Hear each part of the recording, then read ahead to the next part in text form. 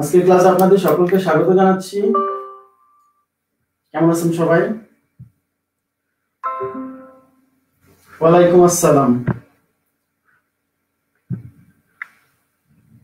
জি আলহামদুলিল্লাহ আমি ভালো আছি। আপনারা সবাই কেমন আছেন? ওয়ালাইকুম আসসালাম।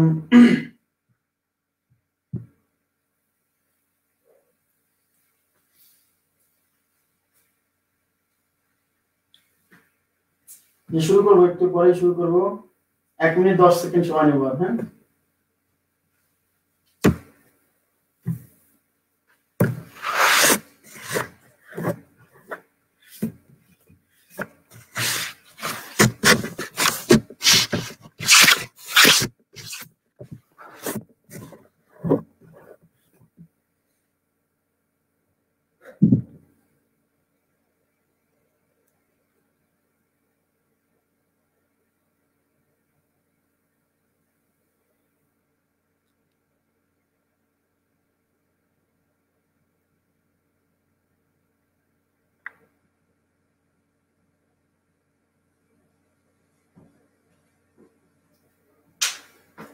এটা শুরু করবো এখনই।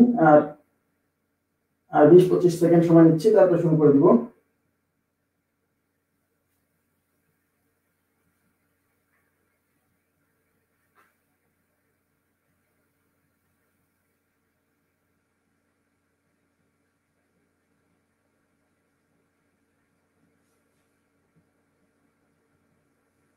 আচ্ছা, আমরা পড়া শুরু করে দিই। তো আমি গতদিন আপনাদের দেখাইছিলাম যে বৃত্তের ক্ষেত্রফল রিলেটেড, হ্যাঁ, বৃত্তের ক্ষেত্রফল রিলেটেড অঙ্কগুলো করছিলাম। আচ্ছা, আমরা আজকে ওইটা থেকে শুরু করব যেখানে শেষ করেছিলাম, তারপর অঙ্কটা থেকে। ঠিক আছে, আমি কালকে করাইছিলাম হচ্ছে 3 সেন্টিমিটার বাহু বিশিষ্ট কোন ত্রিভুজের পরিবৃত্তের ক্ষেত্রফল, তাই না? 3 সেন্টিমিটার বাহু বিশিষ্ট কোন ত্রিভুজের পরিবৃত্তের ক্ষেত্রফল মেবি এটা করাইছিলাম, তাই কি না? লাস্ট অঙ্কটা কি ছিল, এটাই ছিল কিনা একটু বলবেন আমাকে, একটু মনে করাই দিলে বেটার হচ্ছে। 3 সেন্টিমিটার বাহু বিশিষ্ট কোন ত্রিভুজের পরিবৃত্তের ক্ষেত্রফল, লাস্ট অঙ্ক কি এটাই ছিল?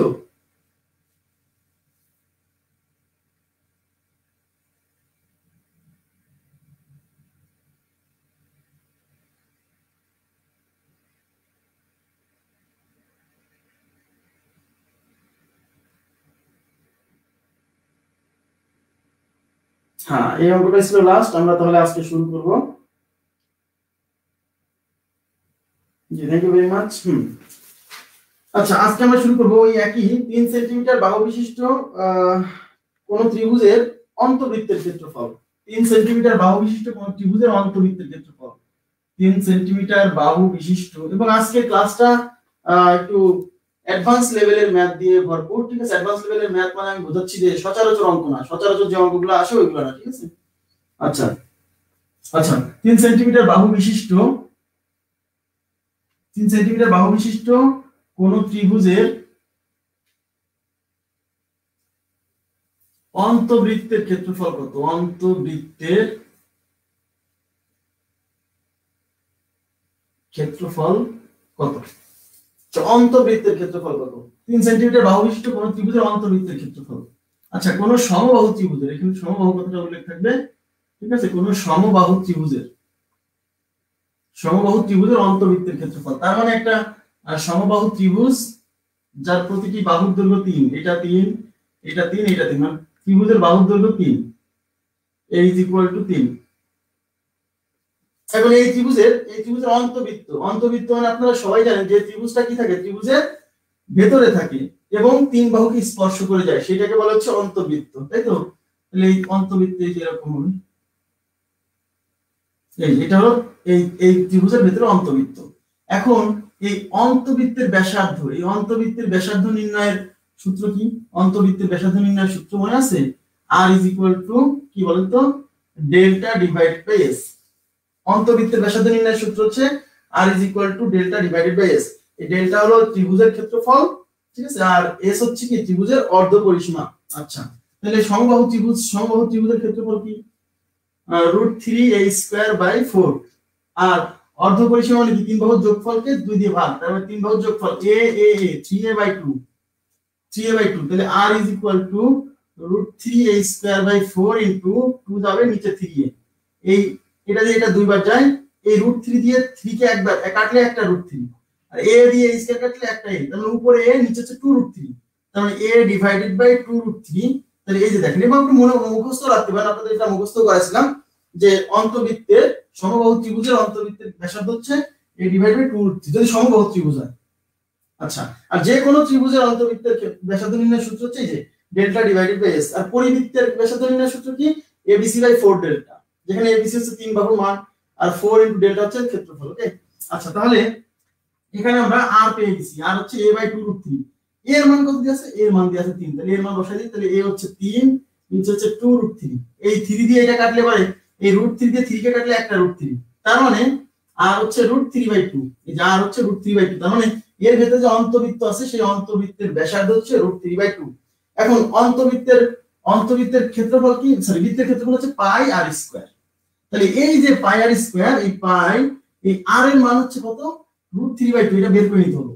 এই অন্তবৃত্তের ব্যাসার্ধ দেওয়া নাই, ওই অন্তবৃত্তের ব্যাসার্ধটা বের করে নিছি এই যে এই সূত্রের সাহায্যে, ক্লিয়ার? আচ্ছা তাহলে এই r এর মান হচ্ছে √3 বাই 2, তার উপরে স্কয়ার, তাহলে পাই ইনটু √3 স্কয়ার হচ্ছে 3, এটা হচ্ছে 4, তার মানে হচ্ছে 3 পাই বাই 4, এটা যেহেতু সেন্টিমিটার আছে এইজন্য এটা কি হবে স্কয়ার সেন্টিমিটার, তাহলে 3 পাই বাই 4 স্কয়ার সেন্টিমিটার। আশা করি বুঝতে পারছেন, 3 পাই বাই 4 স্কয়ার সেন্টিমিটার, বুঝতে পারছেন কি বিষয়টা? তার মানে আপনার প্রথম টার্গেট হচ্ছে আমার অন্তবৃত্তের ব্যাসার্ধ লাগবে, কারণ ক্ষেত্রফল বের করতে হলে ক্ষেত্রফলের সূত্র হচ্ছে পাই r স্কয়ার, তাহলে r লাগবে, r সরাসরি দেওয়া নাই, ত্রিভুজের 3 বাহুর দৈর্ঘ্য দেওয়া আছে, ওই 3 বাহুর দৈর্ঘ্য যেহেতু অন্তর্বৃত্ত, তার মানে ত্রিভুজের অন্তর্বৃত্তের ব্যাসার্ধ নির্ণয়ের সূত্র r = s by delta divide by s, এখান থেকে আমরা ব্যাসার্ধ বের করব, তারপর পাই r স্কয়ার করে দেব। ঠিক আছে, ক্লিয়ার? আশা করি বুঝতে পারছেন সবাই, এবার বুঝতে দিচ্ছি এটা। এবার দেখেন নেক্সট কোশ্চেন যাচ্ছি।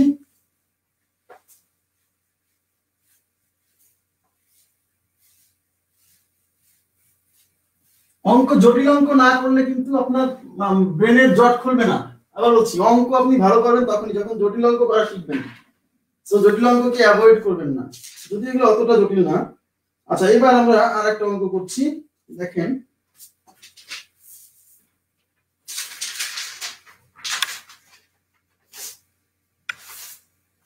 না আপনি সবগুলা তাসলিমা আক্তার বেলি, আপনি সবগুলা ক্লাস দেখছেন, জিওমেট্রি ত্রিভুজ যা আছে সবগুলা ক্লাস দেখছেন?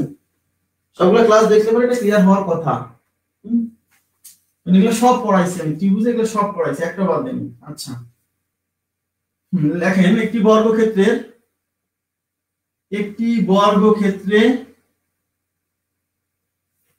অন্তর্লিখিত বৃত্তে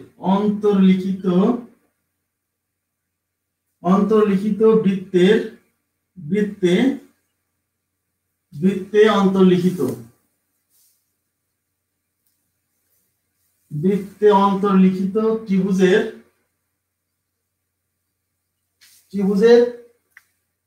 প্রতিটি বাহুর দৈর্ঘ্য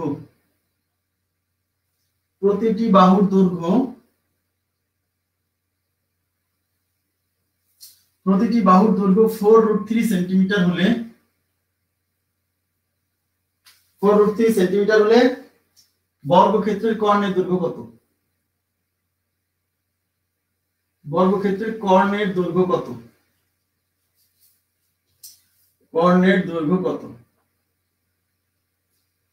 এখন কি বলছে এখানে দেখেন, একটি বর্গক্ষেত্রে বৃত্তে অন্তর্লিখিত ত্রিভুজের প্রতিটি বাহুর দৈর্ঘ্য 4√3 সেন্টিমিটার হলে বর্গক্ষেত্রের কর্ণের দৈর্ঘ্য কত? অঙ্কটা পড়েই মনে হচ্ছে পারবো না, অনেকে পড়েই মনে হচ্ছে পারবো না, কিন্তু সহজ, আপনাকে বোঝার চেষ্টা করেন। আর আপনাদের তো বলছি যে জ্যামিতি কিন্তু একটার সাথে একটা রিলেটেড, আপনি ত্রিভুজ না করলে এখানে পড়ার দরকার নেই, বৃত্ত পড়ার দরকার নেই, আপনি ত্রিভুজ আগে পড়ে আসতে সুন্দর করে।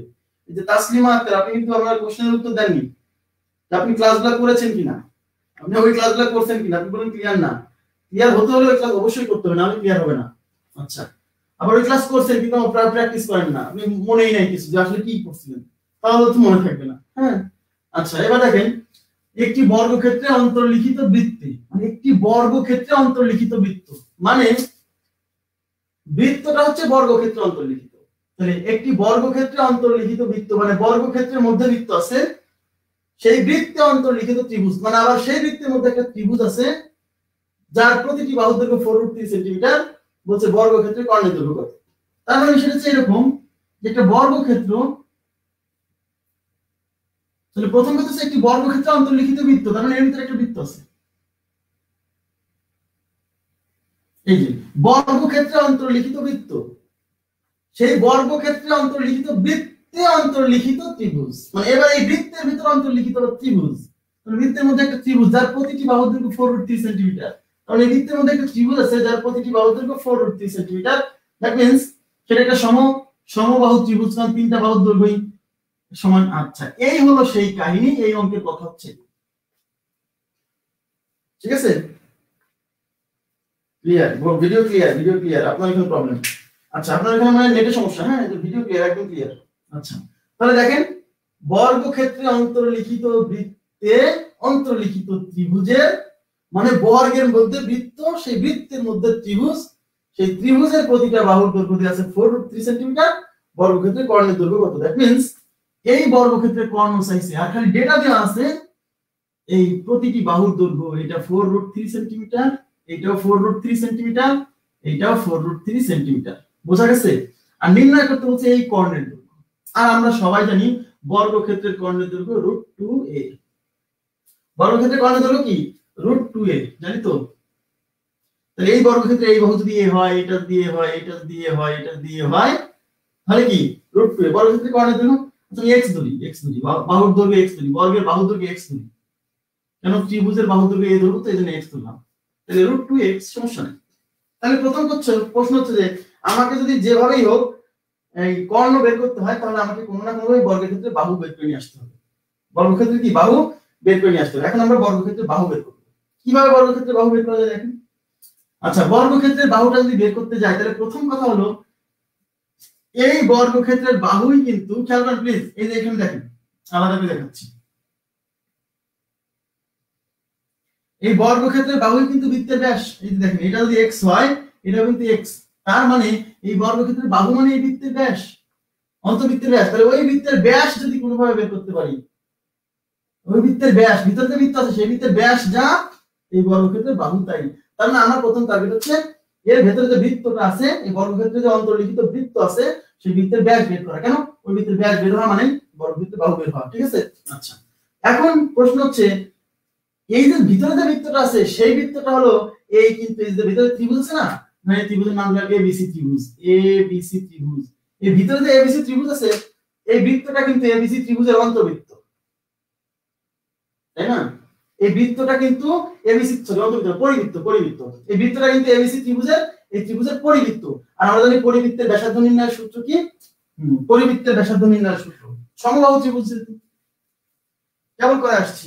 আচ্ছা, তাহলে পরিবৃত্তের ব্যাসার্ধ নির্ণয়ের সূত্র r is equal to কি abc by 4 ডেল্টা। abc মানে abc, এটা হচ্ছে ত্রিভুজের তিন বাহুর দৈর্ঘ্য, এটা তিন বাহুর দৈর্ঘ্য সমান, তিন বাহু a, মানে এগুলোকে a ধরছি, বাহুর দৈর্ঘ্য a ধরছি, a তিন বাহু a, আর 4 ডেল্টা, ডেল্টা মানে বুঝতে পারছেন ক্ষেত্রফল √3 a স্কয়ার বাই 4।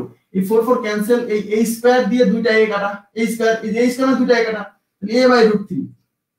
এর মান কত? এর মান হচ্ছে 4√3 ডিভাইড বাই √3, এটা ক্যান্সেল, আর 4 সেন্টিমিটার। তার মানে হচ্ছে এর ভেতরে যে বৃত্ত আছে তার ব্যাসার্ধ 4 সেন্টিমিটার, ঠিক আছে? এর ভেতরে যে বৃত্ত আছে সেই বৃত্তের ব্যাসার্ধ 4 সেন্টিমিটার, রাইট? তাহলে এই বৃত্তের ব্যাস কত? ব্যাসার্ধ যদি 4 সেন্টিমিটার হয় তাহলে ব্যাস কত?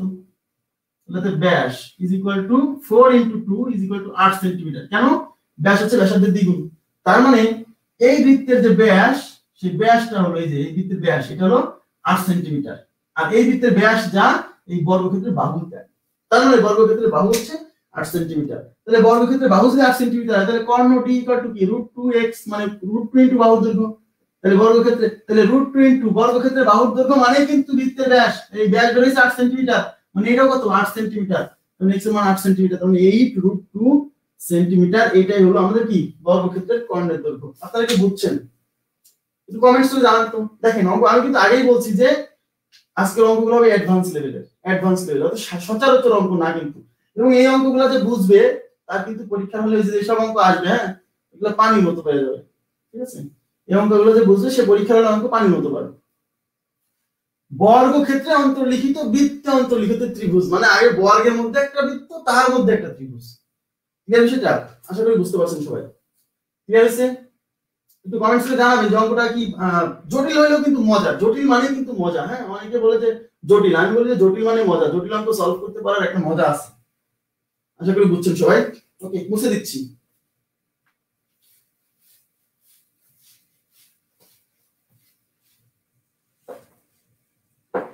না কঠিন না, কিন্তু কঠিন অবশ্যই না। যে পরিবৃত্ত বোঝে, যে অন্তবৃত্ত বোঝে, তার কাছে এগুলা কোনো কঠিন জিনিস না।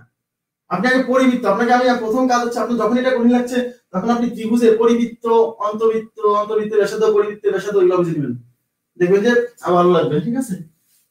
আর যারা জিওমেট্রিতে আগে কাঁচা ছিলেন, শুরু করছেন নতুন, তাদের জন্য কিন্তু এগুলো একটু জটিল লাগে, কিন্তু বারবার প্র্যাকটিস করার সময় ঠিক আছে আস্তে আস্তে ঠিক হয়ে যাবে ইনশাআল্লাহ। ওকে, জি, থ্যাংক ইউ। আচ্ছা, বুঝতে পেরেছেন, ধন্যবাদ হাসান ভাইয়া, থ্যাংক ইউ ভেরি মাচ। আচ্ছা, এবার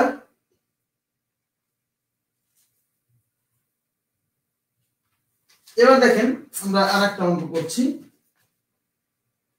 আচ্ছা, আরেকটা অঙ্ক করার আগে আমরা একটু ইসের অঙ্কগুলো করে নিই, শীটের অঙ্কগুলো একটু সলভ করে নিই।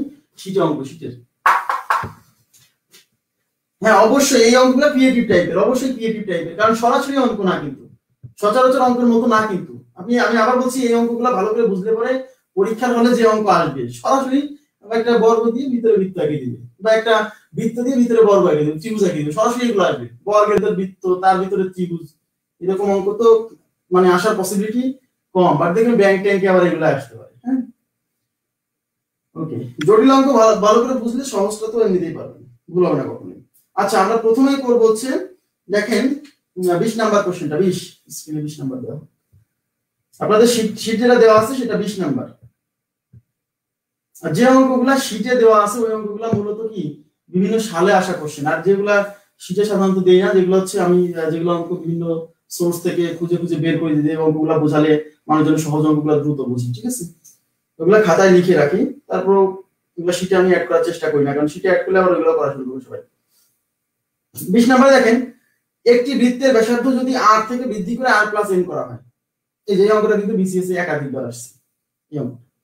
একটি বৃত্তের ব্যাসার্ধ যদি r থেকে বৃদ্ধি করে r প্লাস n করা হয়, তবে তার ক্ষেত্রফল দ্বিগুণ হয়। মানে একটা বৃত্তের ব্যাসার্ধ r ছিল, সেখান থেকে বাড়ায় যদি r প্লাস n করা হয়, তাহলে ব্যাসার্ধ কত হয়? দ্বিগুণ হয়, সরি ক্ষেত্রফল দ্বিগুণ হয়। তবে r এর মান কত? r এর মান কত? ঠিক আছে, r এর মান নির্ণয় করতে বলছে। তাহলে দেখেন আমরা একটু চিত্র আঁকাই। প্রথমে কি বলছে? বলছে যে একটা বৃত্তের ব্যাসার্ধ ছিল ধরেন r, এই একটা বৃত্ত যার ব্যাসার্ধ ছিল r, এই বৃত্তের ব্যাসার্ধটা r থেকে বাড়ায়, ব্যাসার্ধ বাড়ায় r প্লাস n করছেন, তাহলে ব্যাসার্ধ যেহেতু বাড়াইছেন, তাহলে নিশ্চয়ই বৃত্তটা বড় হয়ে যাবে, কারণ এখান থেকে একটা বৃত্ত করছে এরকম, এই বৃত্তের ব্যাসার্ধ হচ্ছে r না r প্লাস n। একটি বৃত্তের ব্যাসার্ধ ছিল r, সেটা সেই ব্যাসার্ধটা বাড়ায় r প্লাস n করা হলো, এর ফলে ক্ষেত্রফল দ্বিগুণ হয়ে গেল। মানে কি? মানে এইটার ক্ষেত্রফল যা, এটার ক্ষেত্রফল তার দ্বিগুণ। কেন? বড় হয়েছে, বড় হয়ে ক্ষেত্রফল দ্বিগুণ হয়ে গেছে। হ্যাঁ, 3 গুণ বলতে পারে, 4 গুণ বলতে পারে, কিন্তু তার মানে হচ্ছে এটার ক্ষেত্রফল যা হবে, এটার ক্ষেত্রফল তার দ্বিগুণ হবে। তাহলে এটার ক্ষেত্রফল যদি a1 হয়, তাহলে বৃত্তের ক্ষেত্রফল কি পাই আর স্কয়ার, পাই আর স্কয়ার, তাহলে পাই ইনটু আর স্কয়ার, এই আর কিন্তু ব্যাসার্ধ, তার মানে পাই ইনটু ব্যাসার্ধ স্কয়ার, ব্যাস। তাহলে এই বৃত্তের ক্ষেত্রফল তার এটা নাই, a1, তাহলে এটা a2 ধরলাম। ঠিক আছে, তাহলে এটা কি হবে? এটা পাই আর স্কয়ার, পাই আর স্কয়ার, কিন্তু ভাইয়া আর মানে হচ্ছে ব্যাসার্ধ, কিন্তু এখানে তো ব্যাসার্ধ আর না, এখানে ব্যাসার্ধ হচ্ছে আর প্লাস এন, এইজন্য পাই আর স্কয়ার থেকে হবে এই আর প্লাস এন এর স্কয়ার। কেন? কারণ এখানে ব্যাসার্ধই হলো আর প্লাস এন, সূত্র হলো পাই ইনটু ব্যাসার্ধ স্কয়ার। এখানে ব্যাসার্ধ ছিল আর, এজন্য আর স্কয়ার, কিন্তু এখানে তো ব্যাসার্ধ আর না, আর প্লাস এন, এইজন্য পাই ইনটু ব্যাসার্ধ স্কয়ার মানে আর প্লাস এন এর স্কয়ার। এইবার শর্তে কি বলছে?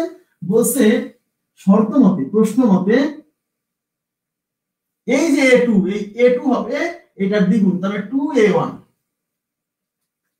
যে এই যে ব্যাসার্ধ r থেকে বৃদ্ধি করে r প্লাস n করা হলে ক্ষেত্রফল দ্বিগুণ হয়, মানে এইটার ক্ষেত্রফল হবে এটার দ্বিগুণ, তার মানে a2 এই a1 এর 2 গুণ। ব্যাস, এবার এই মানগুলো বসাই দিয়ে r এর মান ক্যালকুলেশন করতে হবে। বলছে r এর মান কত, মানে এই r বের করতে হবে। ওকে ফাইন, তাহলে a2 মান এখানে বসাই পাই ইনটু r প্লাস n এর square is equal to 2 into a1 মানে পাই আর স্কয়ার, a1 মানে হচ্ছে কত? পাই আর স্কয়ার, এই পাই পাই ক্যান্সেল। দেখেন একটা কাজ করি, যেহেতু আমার r বের করতে হবে, তাহলে এই আর আবার কি আর এর উপর স্কয়ার আছে, অনেকে a প্লাস b হোল স্কয়ারের সূত্র ফেলে বসে থাকবে, তাদের দেরি হবে। এইজন্য আমরা এই কাজ করব না, আমরা দুই পাশে বর্গমূল করে দেই, দুই পাশে বর্গমূল করে এই বর্গ আর এই বর্গ তুলে দেই, তো উভয় পাশে বর্গমূল করি, তাহলে বর্গমূল করলে এই পাশে হবে r প্লাস n এর স্কয়ার আর এই পাশে হচ্ছে 2r স্কয়ার, তারপর বর্গমূল, এই স্কয়ার আর এই রুট চলে যাবে, এখানে থাকবে কি r প্লাস n, আর এই পাশে কি 2 এর রুট হয় না, তাহলে রুট 2 থেকে যাবে, আর r স্কয়ারের রুট r হবে, তাহলে রুট 2r। এখন r গুলো সব এক পাশে নিয়ে আসি, r গুলো এক পাশে নিয়ে আসি, তাহলে এই r ওই পাশে নিয়ে যান, n এখানে থাক, তাহলে n থাকলো আর r ওই পাশে চলে যাবে, বিয়োগ হলো, তাহলে root 2r minus r, clear? আচ্ছা, এবার এখানে কত কমন আছে? r কমন আছে, তাহলে n equal to r common নিলে রুট 2 মাইনাস 1, এবার এই r রেখে দেন, রুট 2 মাইনাস 1 এই পাশে গুণ আছে, এই পাশে ভাগ হয়ে যাবে, তাহলে n আর এর নিচে হবে root 2 minus 1 is equal to r, এই হলো r এর মান, এটা অপশন। বুঝতে পারছেন সেটা? এটা যে অপশন আছে সেটাই একদম ইজি, শুধু বোঝার চেষ্টা করবেন যে বলছে যে ব্যাসার্ধ r থেকে বৃদ্ধি করে যদি r প্লাস n করা হয় তাহলে ক্ষেত্রফল দ্বিগুণ হয়ে যায়, ঠিক আছে? জাস্ট বোঝা গেছে বিষয়টা? ক্লিয়ার হলো সবাই? জানাবেন, বুঝতে অসুবিধা হলেও কিন্তু কমেন্টস করবেন, আমি চেষ্টা করব আবার বোঝানোর, কোনো প্রবলেম নেই। তাহলে কয় নম্বর অপশনের সাথে মিললো? n divided by √2 - 1, n divided by √2 - 1, এটা হচ্ছে সেই r এর মান। ক্লিয়ার? বুঝতে পারছেন সবাই? আচ্ছা জি, থ্যাংক ইউ ভেরি মাচ। মুছে দিচ্ছি, হ্যাঁ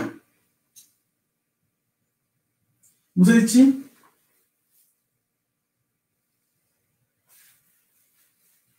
আচ্ছা, এখানে যদি বুঝতে অসুবিধা, খেয়াল করেন, বলছে যে ব্যাসার্ধ দ্বিগুণ হয়, মানে কি এই ব্যাসার্ধ r থেকে বৃদ্ধি করে r প্লাস n করার ফলে ক্ষেত্রফল দ্বিগুণ হয়ে গেছে, তার মানে এই ক্ষেত্রফলটা এইখানে ক্ষেত্রফলটা এইটার দ্বিগুণ হয়ে গেছে।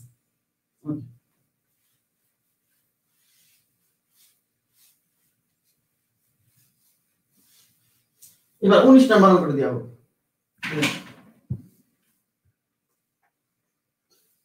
আচ্ছা, 19 নাম্বার অঙ্কে কি বলছে দেখেন, 19 নাম্বার অঙ্কে বলছে একটি বৃত্তের ব্যাস যদি r থেকে বৃদ্ধি করে r প্লাস n করা হয় তাহলে ক্ষেত্রফল দ্বিগুণ হয়। একটি বৃত্তের ব্যাস যদি r থেকে বৃদ্ধি করে r প্লাস n করা হয় তবে ক্ষেত্রফল দ্বিগুণ হয়, r এর মান কত?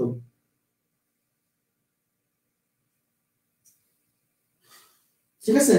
আচ্ছা, এবার কিন্তু আগের অঙ্কের মতোই, আগের অঙ্কে বলছে যে ব্যাসার্ধ r থেকে বৃদ্ধি করে r প্লাস n করা হয়েছে, এবার বলছে ব্যাস r থেকে বৃদ্ধি করে r প্লাস n করা হয়েছে। আচ্ছা ঠিক আছে, তার মানে বিষয়টা হলো এরকম, মানে এই একটা বৃত্ত ছিল, এবার কিন্তু এবার এই ব্যাস হচ্ছে r, মানে এই পুরোটা r, এই পুরোটা r, এবার ওকে, এই r এর এই ব্যাসের মান কিন্তু r থেকে বৃদ্ধি করে এবার r প্লাস n করা হয়েছে, মানে এই পুরো ব্যাসটা এখন হয়ে গেছে r প্লাস n। বুঝতে হবে বিষয়টা, আগে হচ্ছে ব্যাসার্ধ r থেকে বৃদ্ধি করে r প্লাস n করা হয়েছিল, এবার ব্যাস r, এই r এর মান বৃদ্ধি করে r প্লাস n করা হয়েছে। এবার বলেন ব্যাস যদি r হয় তাহলে এবার ব্যাসার্ধ কত? ব্যাসার্ধ হচ্ছে এই ব্যাসের অর্ধেক, মানে এইখান থেকে এইটুকু, তাহলে এই টোটালটা যদি r হয় তাহলে এইটুকু হবে r এর অর্ধেক। কেন? কারণ ব্যাসার্ধ হচ্ছে ব্যাসের অর্ধেক, তাহলে এই টোটালটা r হলে এইটুকু হবে r/2। আপনারা কি বুঝতে পারছেন? এই বৃত্তের ব্যাসার্ধ কিন্তু r/2, আর এই বৃত্তের ব্যাসার্ধ মানে এবার ব্যাস কিন্তু r প্লাস n কিন্তু ব্যাস, তার মানে ব্যাসার্ধ হচ্ছে এইটার অর্ধেক, এই পুরোটার অর্ধেক, তার মানে এই যে এইটুকু, এই যে এইটুকু হলো r প্লাস n/2, বুঝলেন? তার মানে এই অঙ্কের ব্যাসার্ধ r/2, সরি এই বৃত্তের ব্যাসার্ধ r/2, এই বৃত্তের ব্যাসার্ধ হচ্ছে r প্লাস n/2। আচ্ছা, অপশন কিন্তু দেওয়া আছে, অপশন দেখছেন তো সবাই, অপশন দেওয়া আছে। আচ্ছা, এখন দেখেন তাহলে এই বৃত্তের ক্ষেত্রফল হবে হচ্ছে a1 = পাই r²। এখন পাই ইনটু r², আবার বলছি r² মানে কিন্তু r² না, অনেকে বলে পাই r², r তো r না, পাই ইনটু ব্যাসার্ধ স্কয়ার, হ্যাঁ ব্যাসার্ধ r দেওয়া থাকে, কিন্তু এখানে তো ব্যাসার্ধ r না, ব্যাসার্ধ r/2, এজন্য পাই ইনটু r² এর জায়গায় হবে ব্যাসার্ধ r/2 স্কয়ার। বুঝা গেছে বিষয়টা? তাহলে এখানে কত হচ্ছে, এখানে কত হচ্ছে বলেন তো, পাই r²/4। কেন? এই যে r² আর 2 স্কয়ার কত 4, তার মানে এটার ব্যাসার্ধ ক্ষেত্রফল হচ্ছে পাই r²/4।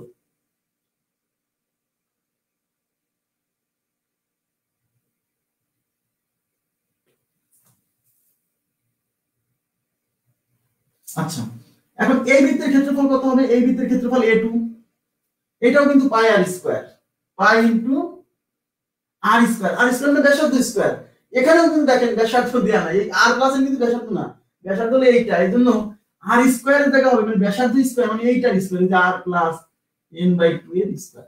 তার মানে দেখেন পাই ইনটু এই স্কয়ারটা কি এই r প্লাস n এর উপর আছে, 2 এর উপর আছে, তাহলে আমরা r প্লাস n এর উপরও দিয়ে দিব।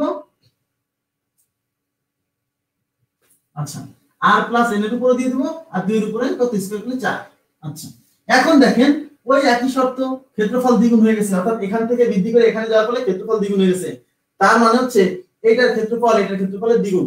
তার মানে শর্ত মতে, প্রশ্ন মতে কি লিখব বলেন, a2 = 2a1। ব্যাস, তাহলে a2 এর মান বসাই দিছি, পাই ইনটু r প্লাস n এর স্কয়ার বাই 4 = এই যে a2 কিন্তু মানে এই যে দ্বিগুণ 2, হ্যাঁ, আর ইনটু a1 মানে হচ্ছে পাই r square by 4, pi r square by 4, 4 4 দুই পাশ থেকে ক্যান্সেল, পাই পাই দুই পাশ থেকে ক্যান্সেল, তাহলে এই পাশে থাকছে 4 প্লাস n এর হোল স্কয়ার, এই পাশে থাকছে 2r স্কয়ার, তাই কি না? আচ্ছা, তাহলে r প্লাস n এর হোল স্কয়ার = 2r স্কয়ার। তাহলে আমরা যেহেতু r বের করব, তাহলে আমরা আগে এই বর্গ সরাই দিই। বর্গ সরানোর জন্য উভয় পাশে বর্গমূল করব। বর্গমূল মানে এই যে বর্গমূল করে দিলাম, তাহলে এই পাশে স্কয়ার রুট চলে গেল, থাকলো কি r প্লাস n, আর এই পাশে থাকলো কত √2r। ব্যাস, এবার r গুলো এক পাশে নিয়ে যাই, এই r ওই পাশে নিয়ে যাই, এই পাশে n থাকবে, n থাকলো, আর ওই পাশে যে মাইনাস হবে √2r মাইনাস r, তাহলে এখান থেকে r কমন নিলে √2 - 1। এবার r রেখে দেন, আর এটাই বার করে দেন, এই পাশে পার করে দেন, তাহলে r ই তো বের করব, এইটা এই পাশে এসে ভাগ হবে, তাহলে r = কি হবে বলেন তো, n ডিভাইডেড বাই √2 - 1। এটাই হলো আমাদের উত্তর। কিন্তু অপশনে নাই, অপশনে নাই n ডিভাইডেড বাই √2 - 1, অপশনে নাই। অপশনে কি এরকম অপশন আছে? 2 নাম্বার অপশন হচ্ছে √2 - 1 ইনটু n। অপশনে কিন্তু n ডিভাইডেড বাই √2 - 1 নেই। আগে বোঝার চেষ্টা করেন, আপনাকে অপশনে এটা উত্তর, কিন্তু অপশনে এটা নাই। যখন দেখবেন যে অপশনে নাই, তাহলে বুঝতে হবে অপশনের মতো করে সাজাতে হবে, অপশনের মতো করে সাজাতে হবে। যেহেতু এখানে নাই, সুতরাং আমাকে অপশনের মতো করে সাজানোর চেষ্টা করতে হবে। দেখেন, আমি আপনাদের বলছিলাম বীজগণিতিক রাশিতে যে এরকম যখন এরকম a - b একটা টার্ম আসছে, উপর নিচে আমরা এটা প্লাস টার্ম দিয়ে গুণ করে দিব। উপর নিচে এটার কি প্লাস টার্ম দিয়ে গুণ, মানে √2 + 1 দিয়ে উপর নিচে গুণ করে দেব। যেহেতু নাই, অপশনের মতো সাজাতে হবে। আচ্ছা, তাহলে উপর নিচে এইটাকে, তাহলে r = কি আসছে দেখেন, n ডিভাইডেড বাই, তাহলে n into √2 + 1 divided by √2 - 1 into √2 + 1। দেখেন, মানে অপশনে নাই, এজন্য অপশনটাকে অপশনের মতো করে সাজানোর জন্য এই কাজটা করলাম। উপরেও √2 + 1 দিয়ে গুণ, নিচেও √2 + 1 দিয়ে গুণ করা যায়, অবশ্যই যায়।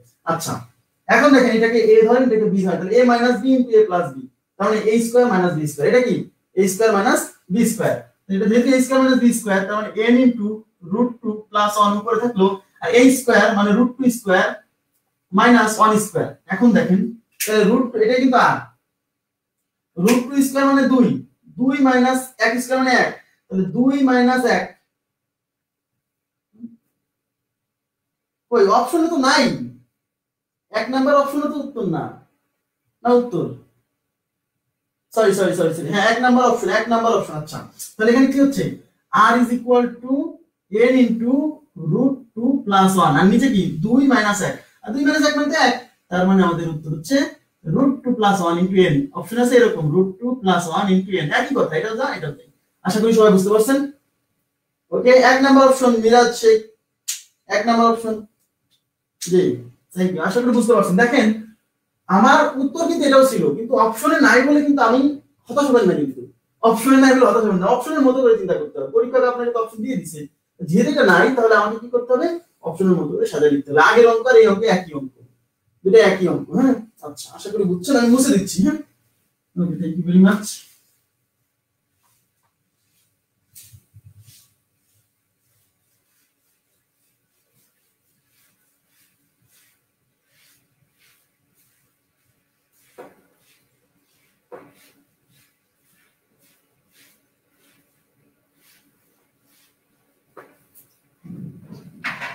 আচ্ছা, তাহলে গেল এটা। এখন আমরা চলে আসবো হচ্ছে অঙ্ক নাম্বার 22। অঙ্ক 22 দেওয়া হবে স্ক্রিনে, অঙ্ক 22।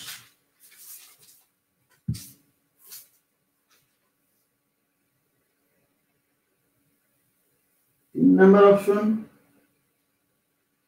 আচ্ছা, 3 নাম্বার অপশন কিভাবে বলছেন, √2। আচ্ছা, 3 নাম্বার অপশনটা আমার একটা মিস্টেক হয়ে গেছে। 3 নাম্বার অপশনটা ওরকম না, 3 নাম্বার অপশনটা হচ্ছে এরকম, √2n + n।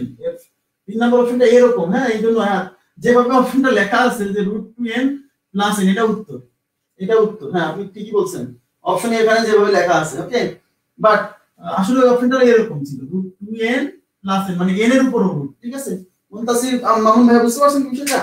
ওটা আমারই মিস্টেক, মানে যাকে দিয়ে লেখা হয়েছে ওরই মিস্টেক।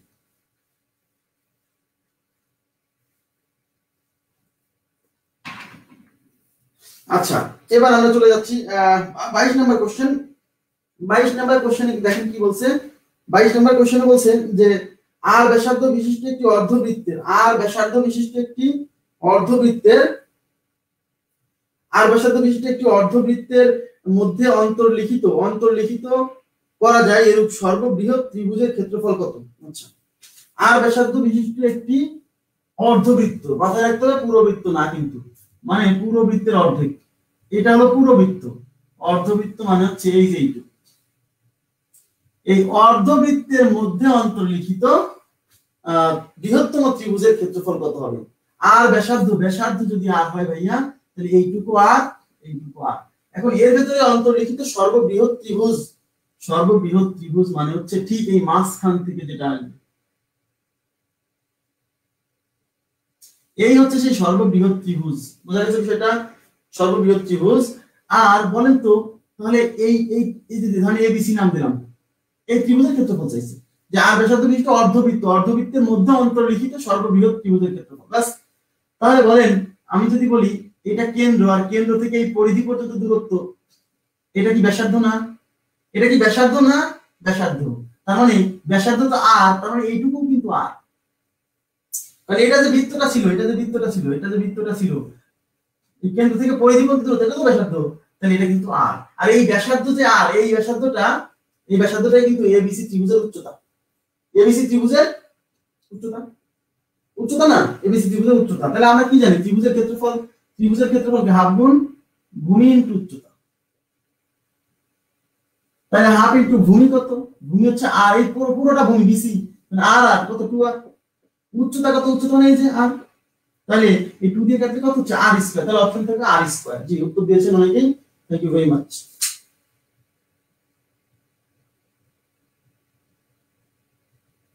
বুঝা গেছে সেটা? জি, আচ্ছা, ওকে, মুছে দিচ্ছি।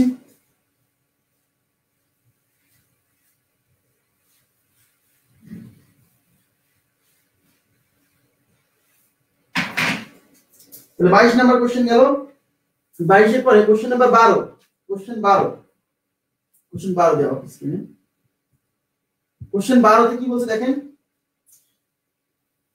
কোশ্চেন 12 তে বলছে আর ব্যাসার্ধ বিশিষ্ট বৃত্তের ক্ষেত্রফল বি ভূমি বিশিষ্ট আয়তক্ষেত্রের সমান হলে আয়তক্ষেত্রের উচ্চতা কত? আচ্ছা, আর ব্যাসার্ধ বিশিষ্ট বৃত্তের ক্ষেত্রফল, তার মানে হচ্ছে একটা বৃত্ত যার ব্যাসার্ধ হচ্ছে আর, এই আর ব্যাসার্ধ বিশিষ্ট এই বৃত্তের ক্ষেত্রফল বি ভূমি বিশিষ্ট একটা আয়তক্ষেত্রের ক্ষেত্রফলের সমান। বি ভূমি বিশিষ্ট মানে ভূমি মানে এই যেটা, মানে দৈর্ঘ্য হচ্ছে এটা হলো বি।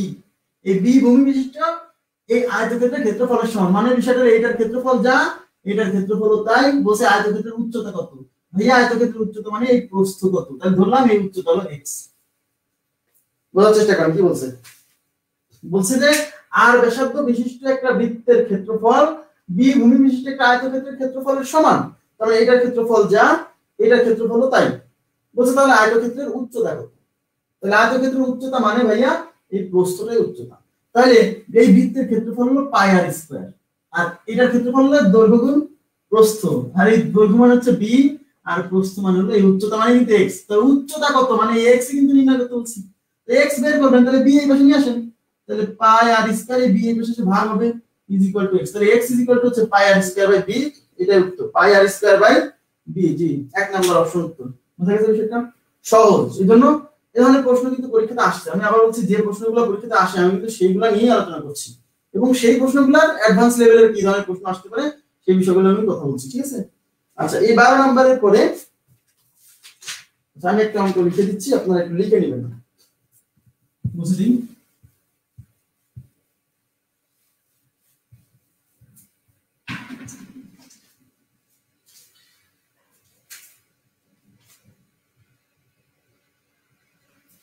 আচ্ছা,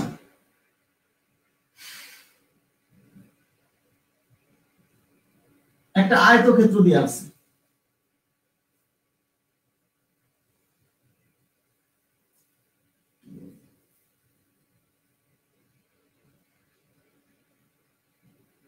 এই যে আয়তক্ষেত্র এটা দেওয়া আছে 18 সেন্টিমিটার, এটা দেওয়া আছে 14 সেন্টিমিটার। ওকে, আচ্ছা বলছে 14 সেন্টিমিটার, বলছে এই আয়তক্ষেত্রের মধ্যে অবস্থিত সর্ববৃহৎ বৃত্তের ক্ষেত্রফল কত?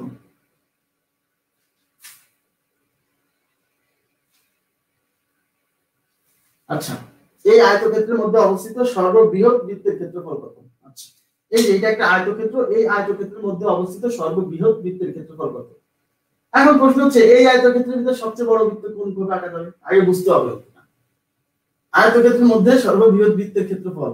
এখন প্রশ্ন হচ্ছে আমি যদি দেখেন, আমি চিত্রটা নষ্ট না করি, এই বরাবর যদি বৃত্ত আঁকা যায় তাহলে কিন্তু বৃত্ত হবে না, হয়ে যাবে উপবৃত্ত, ডিমের মতো উপবৃত্ত হয়ে যাবে। ঠিক আছে, আমাকে বৃত্ত আঁকাতে হবে কিন্তু সর্ববৃহৎ, তাহলে বৃত্তটা আঁকাতে হবে হলো এই বরাবর, এই বরাবর বৃত্ত করবে। মানে সোজা কথা এমন না যে চার বাহুকে স্পর্শ করতে হবে, না, এর ভিতরে একটা বৃত্ত আঁকাতে হবে, যে বৃত্তটা হচ্ছে সর্ববৃহৎ, সবচেয়ে বড় কত বৃত্ত। হ্যাঁ, তাহলে সেই বৃত্তটা আঁকাতে হবে প্রস্থ বরাবর, মানে প্রস্থকে, এই যে এটাই তো ব্যাস, এই প্রস্থকে ব্যাস ধরে, সোজা প্রস্থ না, ছোট বাহুকে ব্যাস ধরে বৃত্ত আঁকাতে হবে। আয়তক্ষেত্রের মধ্যে সবচেয়ে বড় বৃত্ত হচ্ছে ছোট বাহুকে ব্যাস ধরে সবচেয়ে বড় বৃত্ত আঁকাতে। এর আপনি যদি এই বাহুকে ব্যাস ধরে যদি বৃত্ত আঁকাতে চান সেটা তো বৃত্ত হবে না। হ্যাঁ, সেটা যে চার বাহুকে টাচ করতে হবে এরকম না, আমাকে বলছে যে এর ভেতরে সবচেয়ে বড় বৃত্ত কত আঁকাতে হবে।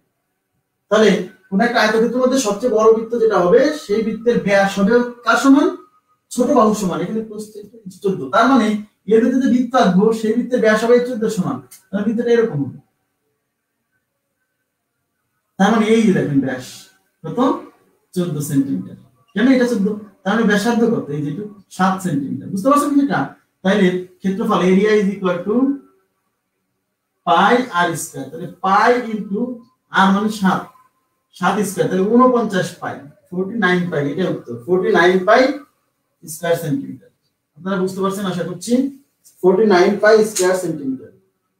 আচ্ছা, এখন এই যে 49 পাই, অপশনে দেখবেন যে 49 পাই যদি না পান, 49 পাই নাও পাইতে পারেন, তখন বুঝবেন যে 49 পাই নাই, মানে এই পাই এর মান বসাই দিছি। তো পাই এর মান কত? পাই এর মান আগেই বলছি, যখন বসাবেন অঙ্কের এই পাটির মান, সরি জ্যামিতির ক্ষেত্রে 22/7 বসানোর চেষ্টা করবেন। 22/7 বসান, তাহলে পাই এর মান 22/7 বসালে এই 7 সাথে 49, 7 দুগুণে 14, 4, 7 দুগুণে 14 আর 15, 154 স্কয়ার সেন্টিমিটার। যখন দেখবেন যে 49 পাই অপশনে নাই, তাহলে বুঝে গেছেন যে পাই এর মান কত, 22/7 বসাইছি। ওকে, আচ্ছা এবার আমরা দেখব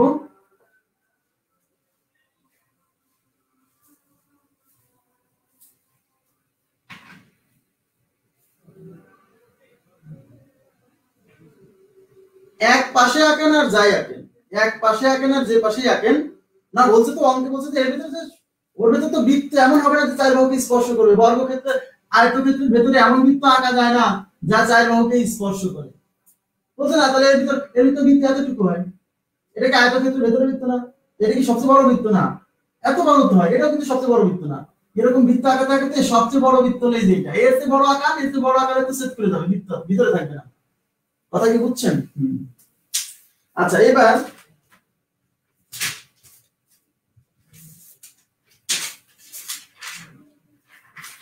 আমরা দেখব হচ্ছে বৃত্তকলার ক্ষেত্রফল নির্ণয়। বৃত্তকলার ক্ষেত্রফল নির্ণয়, এটা ইম্পর্টেন্ট।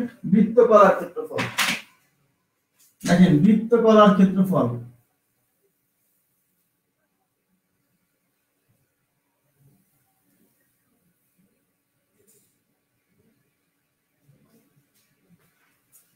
আমি 10 সেকেন্ড সময় নেব।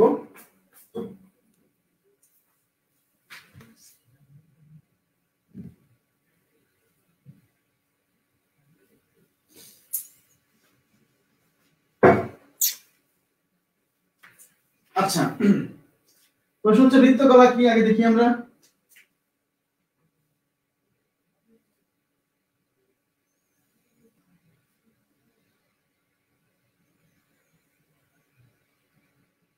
এটা ও, এটা B A B, O A B. দেখেন আচ্ছা এই এ বিটা কি চাপ না? এ বিটা কিন্তু চাপ। A B is equal to চাপ। বোঝার চেষ্টা করেন, চাপ হচ্ছে পরিধির অংশ।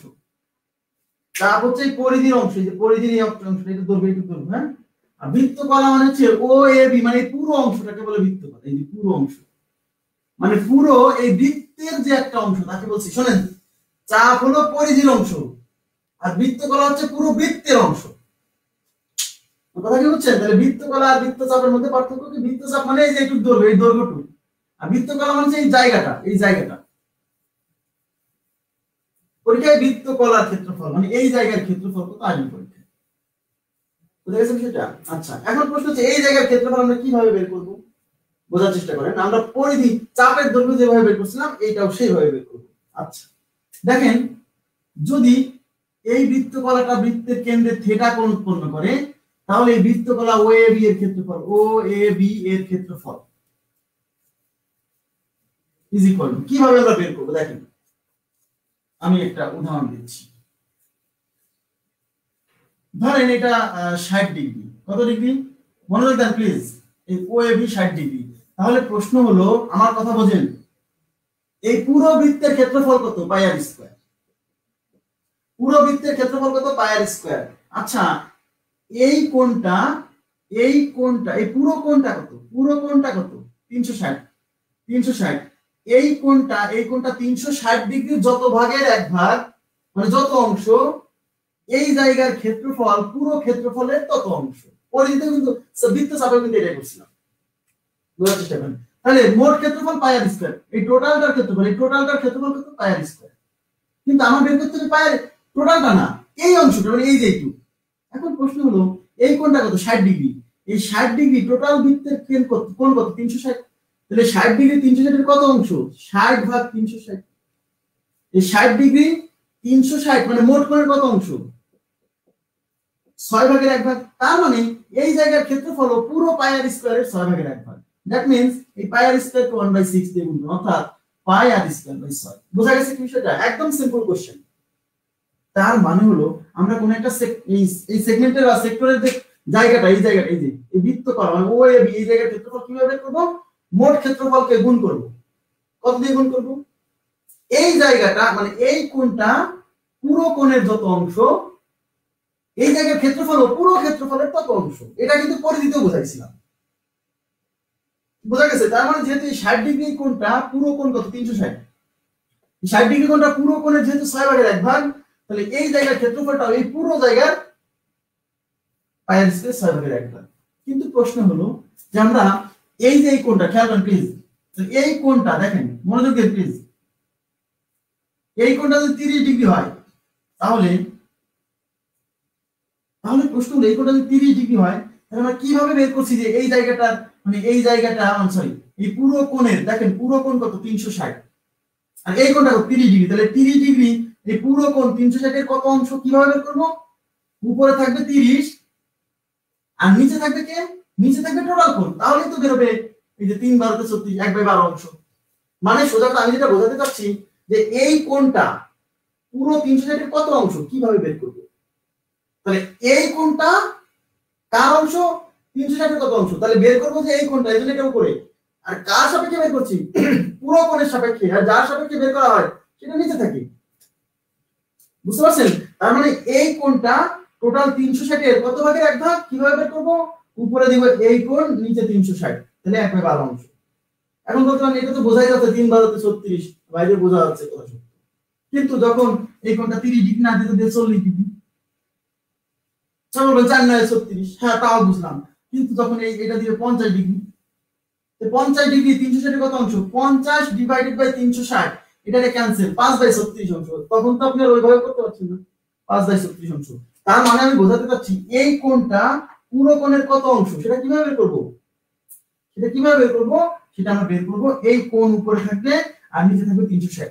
আচ্ছা তাহলে কনসেপ্ট ক্লিয়ার যে এই কোণটা পুরো 360 এর যত অংশ, এই এই যে ও এ বি বৃত্তকলার ক্ষেত্রফলটা পুরো ক্ষেত্রফল মানে পাই আর স্কয়ার ঠিক তত অংশ। আশা করি বুঝছেন।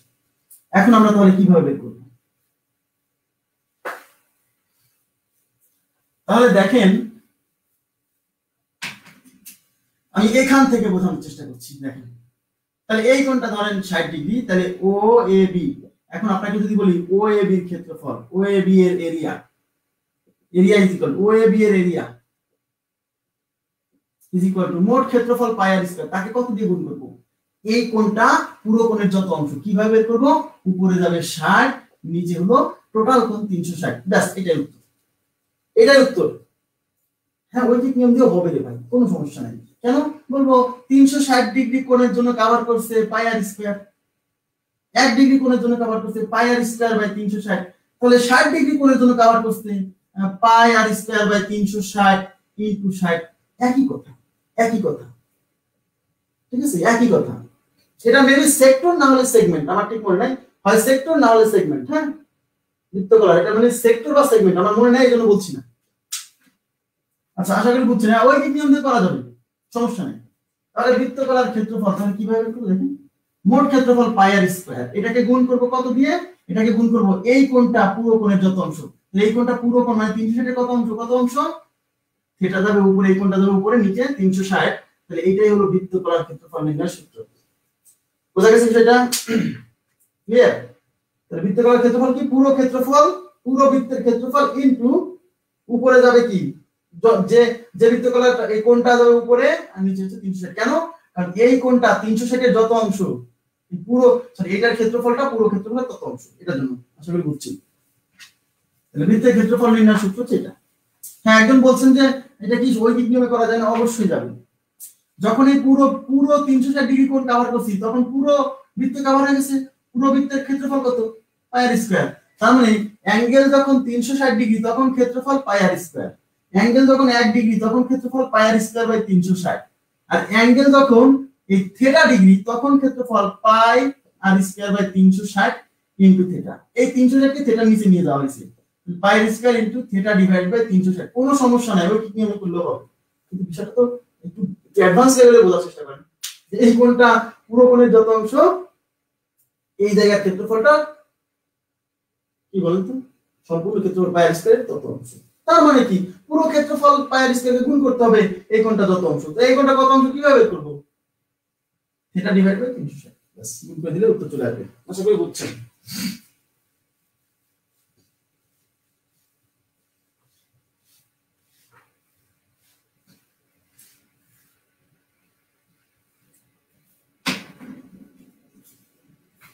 আচ্ছা, এবার আমরা এই রিলেটেড অঙ্ক করব। দেখেন, সহজ একটা অঙ্ক নিয়ে শুরু করছি। সেটা হলো, ধরেন এই একটা ও কেন্দ্র বিশিষ্ট একটা বৃত্ত, ও কেন্দ্র বিশিষ্ট বৃত্ত, ও কেন্দ্র বিশিষ্ট বৃত্ত। আচ্ছা, ঠিক আছে। ও কেন্দ্র বিশিষ্ট বৃত্তে বৃত্তের ব্যাসার্ধ, ও কেন্দ্র বিশিষ্ট বৃত্তের ব্যাসার্ধ হচ্ছে 3 সেন্টিমিটার, এই যেটা 3 সেন্টিমিটার হলে, আচ্ছা বলছে এই ও এ বি বৃত্ত করার ক্ষেত্রফল কত? ও এ বি এর ক্ষেত্রফল, ও এ বি এর ক্ষেত্রফল কত? আচ্ছা, তাহলে ও এ বি এর ক্ষেত্রফল কত?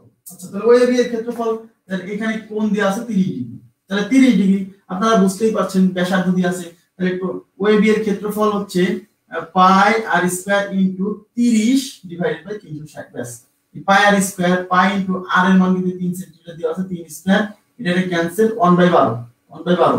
তাহলে পাই ইনটু 9/12, 3 3 এ 9, 3 4 এ 12, ঠিক আছে। এই যে 3 দিকে আসছে, 3 4 এ 9, 3 4 এ 12, তারপর 3 পাই বাই 4 স্কয়ার সেন্টিমিটার, যেহেতু ব্যাসার্ধটা centimetre square centimetre, 3 pi by 4। বোঝা গেছে বিষয়টা? দেখেন, একদম সিম্পল। তার মানে বৃত্তকলার ক্ষেত্রফল, এই যে উনি বলছে সেক্টর, আচ্ছা আমার মনে ছিল না, এই জন্য কনফিউশন ছিলাম তো, সেক্টর। আচ্ছা, তাহলে কি হলো, এই জায়গার ক্ষেত্রফল কিভাবে বের করব? টোটাল ক্ষেত্রফলকে এই কোণটা টোটাল 360 এর যত অংশ তত দিয়ে গুণ করলে উত্তর চলে আসছে। মানে এই কোণটা টোটাল কোণের যত অংশ, এর ক্ষেত্রফলটা টোটাল ক্ষেত্রফলের তত অংশ। ক্লিয়ার? আশা করি বুঝছেন। এখন এই অঙ্কটা কিভাবে আসতে পারে? এই অঙ্কটা আসতে পারে এরকম। আচ্ছা,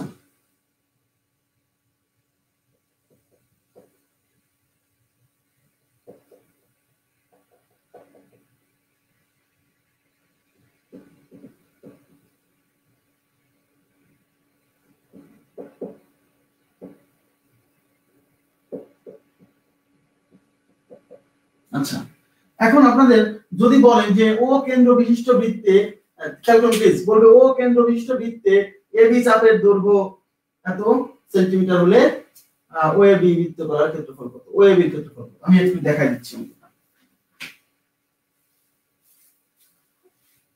দেখেন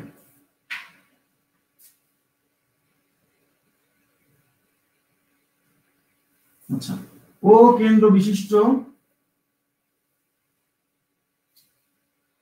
বৃত্তে, ও কেন্দ্র বিশিষ্ট বৃত্তে এবি চাপের দৈর্ঘ্য, এবি চাপের দৈর্ঘ্য, ঠিক আছে, এবি চাপের দৈর্ঘ্য π/2 সেন্টিমিটার হলে ও এবি এর ক্ষেত্রফল কত। এই যে এই চিত্র দেওয়া থাকবে না, কিন্তু এই বর্ণনা দেখে আপনাকে চিত্র কি করতে হবে, বুঝে নিতে হবে। বর্ণনা দেখে আপনাকে চিত্র বুঝে নিতে হবে। কিভাবে দেখেন, ও কেন্দ্র বিশিষ্ট বৃত্ত, তার প্রথমে আপনি একটা বৃত্ত আঁকাবেন যার কেন্দ্র হবে ও, ব্যাস দিয়ে দিলেন। এবার হচ্ছে এবি চাপের দৈর্ঘ্য, তার মানে বুঝে গেছেন যে এবি চাপ, আচ্ছা এবি চাপের দৈর্ঘ্য এখানে কিন্তু দেওয়া থাকবে, এবি চাপের দৈর্ঘ্য এত সেন্টিমিটার হলে, আচ্ছা এখানে বলবে এবি চাপ কেন্দ্রে 30 ডিগ্রি কোণ উৎপন্ন করে, এই কথা বলা থাকবে, না তো পারবো না, কোণ উৎপন্ন করে, এবি চাপ কেন্দ্রে 30 ডিগ্রি কোণ উৎপন্ন করে, এই কথাটা বলা থাকবে। ঠিক আছে, আচ্ছা তাহলে এখন আমাদের বলছে যে এবি চাপের দৈর্ঘ্য, মানে এবি একটা চাপ, তার মানে এখানে এবি একটা চাপ, তাহলে এই যে বুঝে গেছি, এ একটা বিন্দু, বি একটা বিন্দু, আর এই হলো সেই এবি চাপ, আর এটা 30 ডিগ্রি কোণ উৎপন্ন করছে, এই হলো চিত্র আঁকায় ফেললাম বর্ণনা অনুসারে। ঠিক আছে, এবার কি, তাহলে আমরা এবি চাপের এই তাহলে ও এবি ক্ষেত্রফল বুঝতেই পারছেন, তাহলে ও এবি মানে এই জায়গায় ক্ষেত্রফল বৃত্তকলা, বৃত্তকলার ক্ষেত্রফল কি পাই আর স্কয়ার ইনটু 30 ডিভাইডেড বাই কত 360। আচ্ছা তাহলে এখন আর লাগবে, ব্যাসার্ধ লাগবে, ব্যাসার্ধ দেয়া নাই, ব্যাসার্ধ বের করতে হবে, দেয়া আছে এবি চাপের দৈর্ঘ্য, এই এবি চাপের দৈর্ঘ্য হলো পাই বাই এই এবি চাপ, তাহলে এবি চাপের দৈর্ঘ্য আমরা জানি এবি ইকুয়াল টু কি, এবি ইকুয়াল টু কি মনে আছে 2 পাই আর, এই 30 ডিগ্রি, এই 30 ডিগ্রি টোটাল 360 এর যত অংশ, এই চাপের দৈর্ঘ্য হবে এই টোটাল পরিধির তত অংশ, মনে করে দেখেন, তাহলে টোটাল পরিধি হলো 2 পাই আর, তার কত অংশ 30, 360 এর কত অংশ 30 বাই 360, একই কথা। শুনেন এগুলো কিন্তু ক্লাসে করাইছি, এই 30 ডিগ্রি এই 360 এর যত অংশ, এই চাপের দৈর্ঘ্যটা এই টোটাল পরিধির তত অংশ, আর এই 30 ডিগ্রি 360 এর যত অংশ, এই জায়গার ক্ষেত্রফল এই ক্ষেত্রফলের তত অংশ, একই জিনিস। ঠিক আছে, আচ্ছা তাহলে এটা ক্যান্সেল, এটা দিয়ে 12 বার হচ্ছে, এটা দিয়ে কত 6 বার, তাহলে পাই আর বাই 6, পাই আর বাই 6, আর এই এবি চাপের দৈর্ঘ্য দিয়ে আছে পাই বাই 2, দেখেন এই যে এবি চাপের দৈর্ঘ্য পাই বাই 2, এই পাশে বসবে পাই বাই 2, তাহলে পাই পাই ক্যান্সেল, এই দুই দিয়ে কাটলে 3 বার, এবার আর গুণ করলে আর ইকুয়াল টু কত 3 সেন্টিমিটার, তাহলে ব্যাসার্ধ এই যে এখান থেকে ব্যাসার্ধ বের করে নিতে হবে, এই ব্যাসার্ধ বের করে এখানে এখন বসান, তাহলে পাই ইনটু 3 স্কয়ার ইনটু 1 বাই 12, ব্যাস 3 স্কয়ার 9, তাহলে পাই ইনটু 9 বাই 12, 3 3 9, 3 4 12, তাহলে 3 পাই বাই 4, তাহলে এটা উত্তর স্কয়ার সেন্টিমিটার। তার মানে ঘটনা হচ্ছে অনেক সময় কিন্তু একটু পেঁচায় দিবে, পেঁচায় দেওয়ার অর্থ কি বোঝাচ্ছি, পেঁচায় দেওয়া মানে বোঝাচ্ছে হচ্ছে যে সরাসরি ব্যাসার্ধ দেওয়া নাই, এই চাপের দৈর্ঘ্য দিয়ে আছে, তো চাপের দৈর্ঘ্য থেকে তো আমরা ব্যাসার্ধ বের করতে পারি, কোন চাপের দৈর্ঘ্য কি টোটাল পরিধি ইনটু এই এই এই চাপটা বৃত্তের কেন্দ্রে যত কোণ উৎপন্ন করছে সেই কোণটা টোটাল কোণ যত অংশ, বুঝা গেছে। এখন দেখেন এগুলো অঙ্ক কিন্তু আমি করাইছি, যে এই অংশটা, এই যে অঙ্ক কিন্তু আমি করাইছি আগে, না পারলে কিন্তু খারাপ লাগবে, সরাসরি যে এরকম একদম এইভাবে কোশ্চেন দেওয়া থাকে এরকম নাও থাকতে পারে, তাই বলছি। আচ্ছা এখন দেখেন যে এখান থেকে আরো কি কি ধরনের প্রশ্ন আসতে পারে।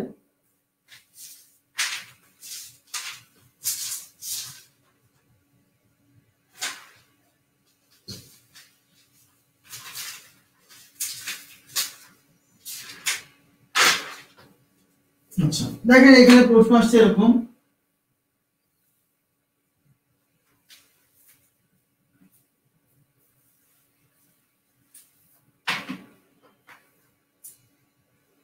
বৃত্তচাপের ক্লাস শুনে নাই, বৃত্তচাপের ক্লাস কিন্তু আমি করাইছি, আপনারা আসলে মানে আসলে বুঝতে পারছেন কি আমাকে, আমি আসলে বুঝতে পারছি না, আপনাদের রেসপন্স কমে গেছে একদমই, বুঝছেন কিনা আমি আসলে ক্লিয়ার না। যাই হোক বৃত্তচাপের ক্লাসে আমি এগুলো কথা বলছিলাম, তবুও না বুঝলে বলবেন, আমি আবার চেষ্টা করবো, বুঝছেন, না বুঝলে অবশ্যই বলবেন, আমি আবার চেষ্টা করবো, আমার তো চেষ্টা করতে অসুবিধা নেই, কিন্তু বুঝাতে হবে আপনাদেরকে, অবশ্যই বুঝে নিতে হবে।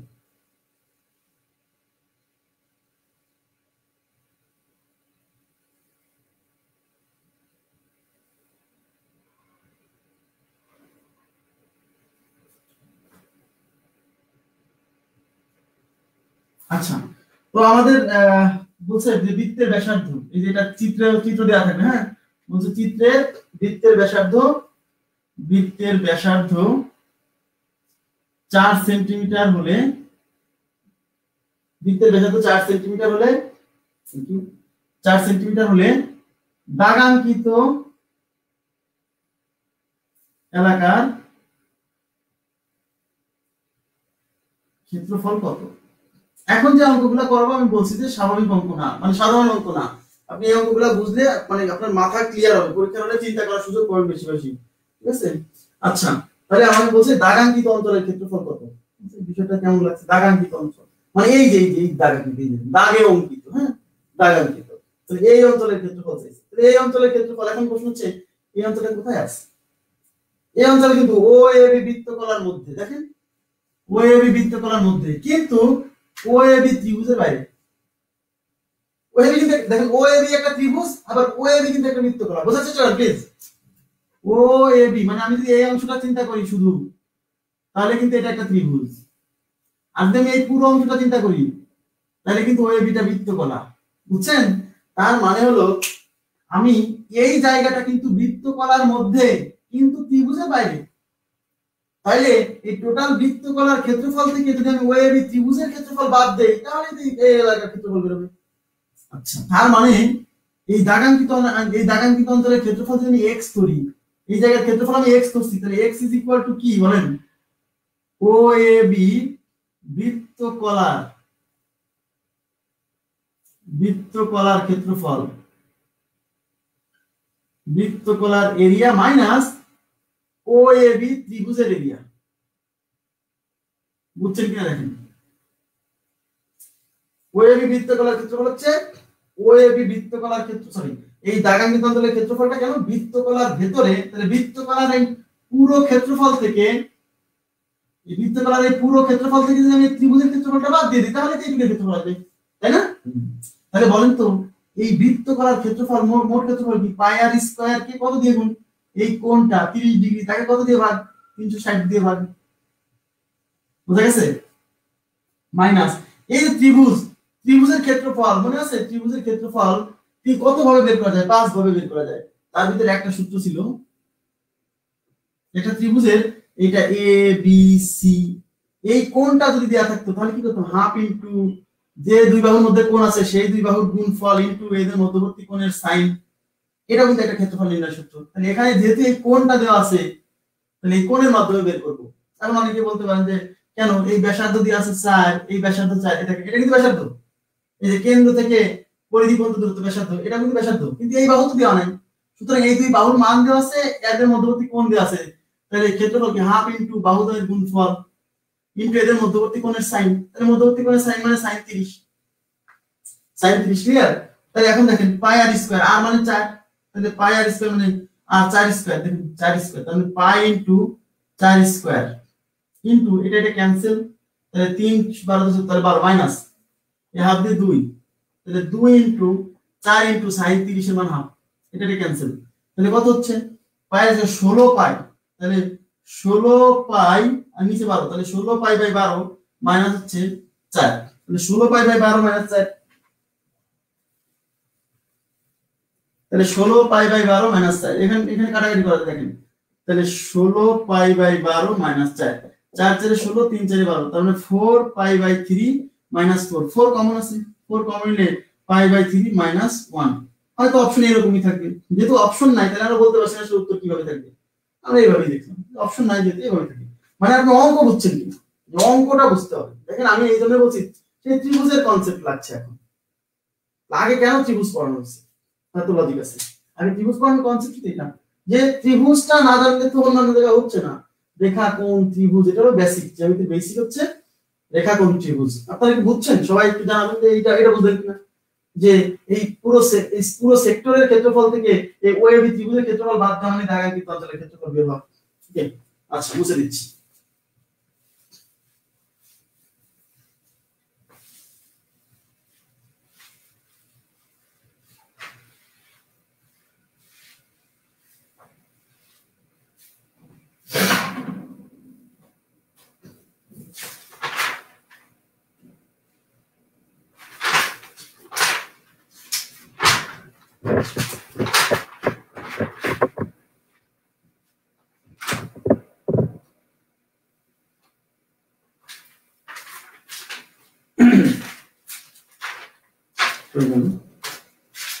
আচ্ছা, এবার আরেকটা অঙ্ক লিখছি আমি, আরেকটা অঙ্ক লিখছি, দেখেন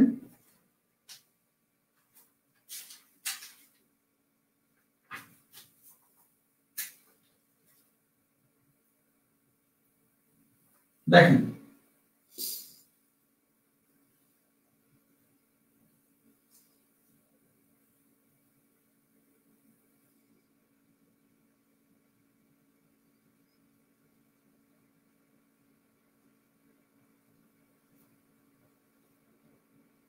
এটা হলো এই কোণটা হলো থিটা 1, হ্যাঁ এই যে বাইরে দেখাচ্ছি, কোণটা বাইরে দেখাচ্ছি, এই কোণটা হলো থিটা 2, এই কোণটা, এই যে কোণটা থিটা 2, হ্যাঁ এই কোণটা হলো থিটা 3।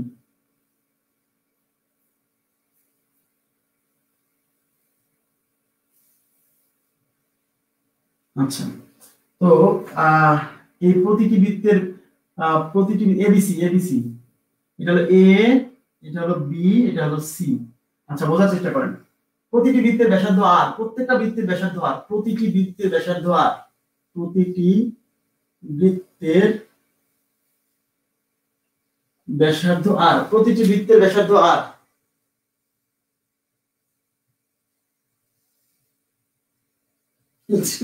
ভুলে গেছিলেন, ভুলে গেলে কেমন হবে? আচ্ছা, প্রতিটি বৃত্তের ব্যাসার্ধ আর, তাহলে আপনাকে বলবে হচ্ছে আর হলে দাগাঙ্কিত অঞ্চলের ক্ষেত্রফল, দাগাঙ্কিত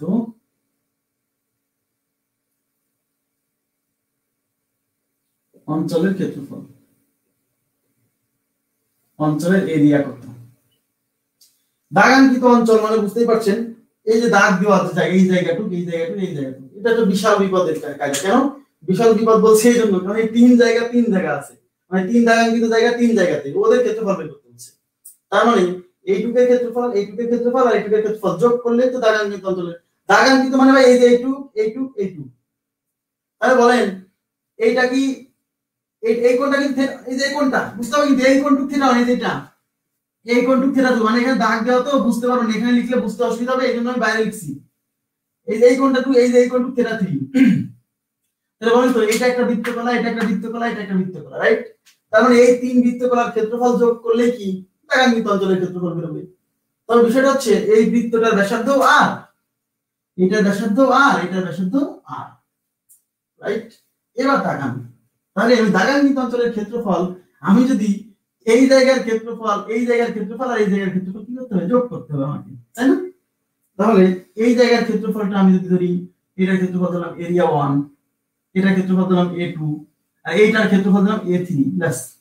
তার মানে দাগাঙ্কিত অঞ্চলের ক্ষেত্রফল হচ্ছে a1 plus a2 plus a3। a1 হচ্ছে এই বৃত্তকলার ক্ষেত্রফল।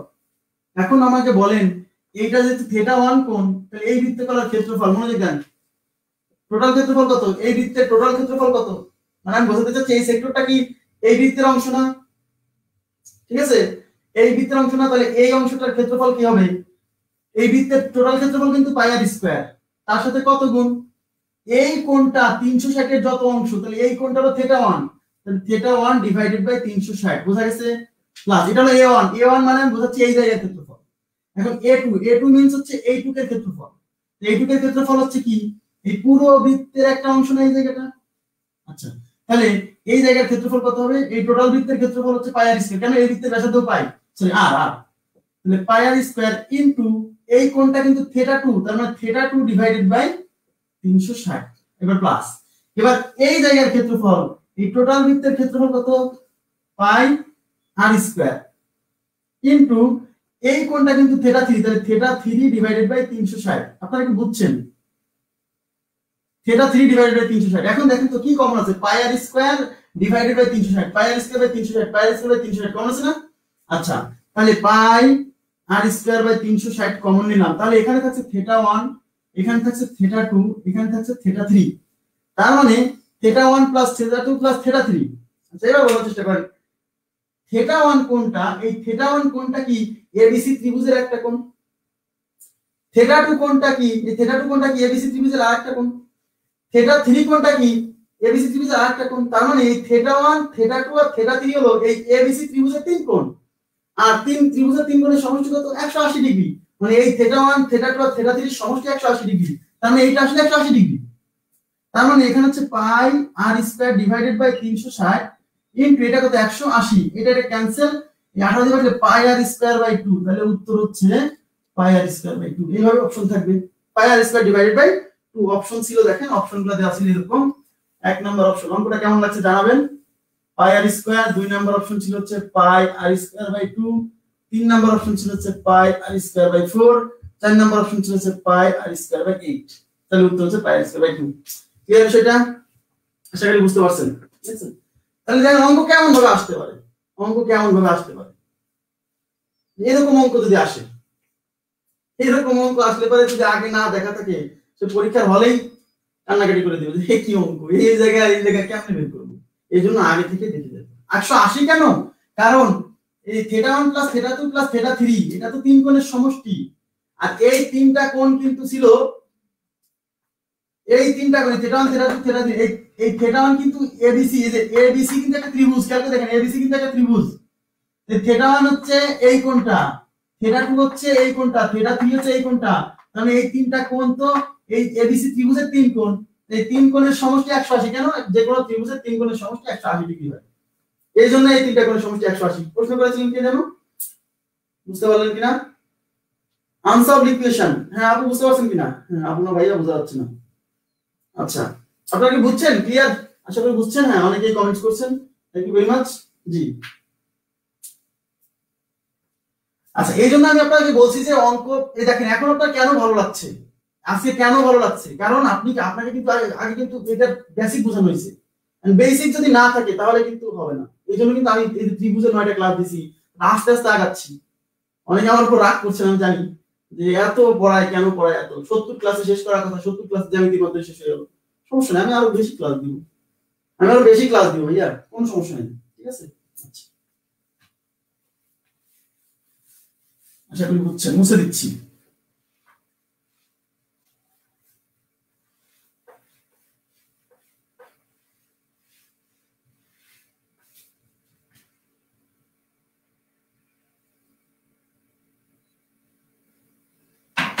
আচ্ছা এবার দেখেন এই টাইপের আর একটা অঙ্ক দিচ্ছি।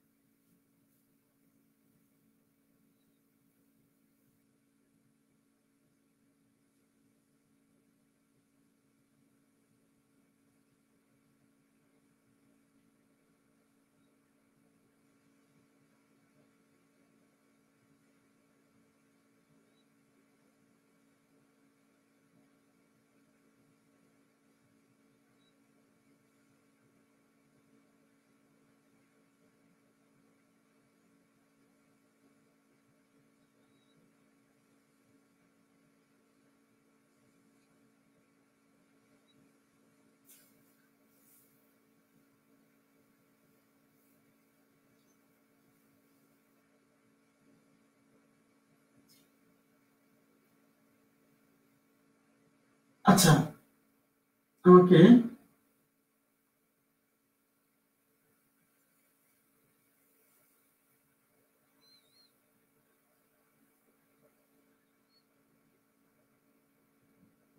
এই যে দাগাঙ্কিত অঞ্চল দিচ্ছি না,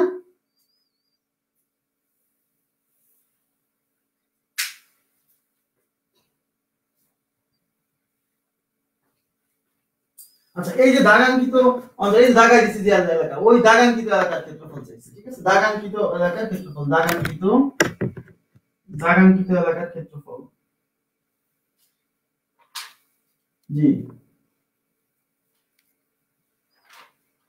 দাগাঙ্কিত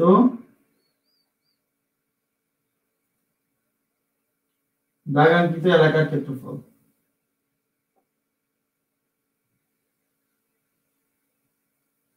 ক্ষেত্রফল কত? আচ্ছা, দাগাঙ্কিত এলাকার ক্ষেত্রফল কত, সবাই একটু মনোযোগ দেন। তো প্রশ্ন হচ্ছে দাগাঙ্কিত এলাকাটা কোথায় পড়ছে আগে বুঝতে হবে।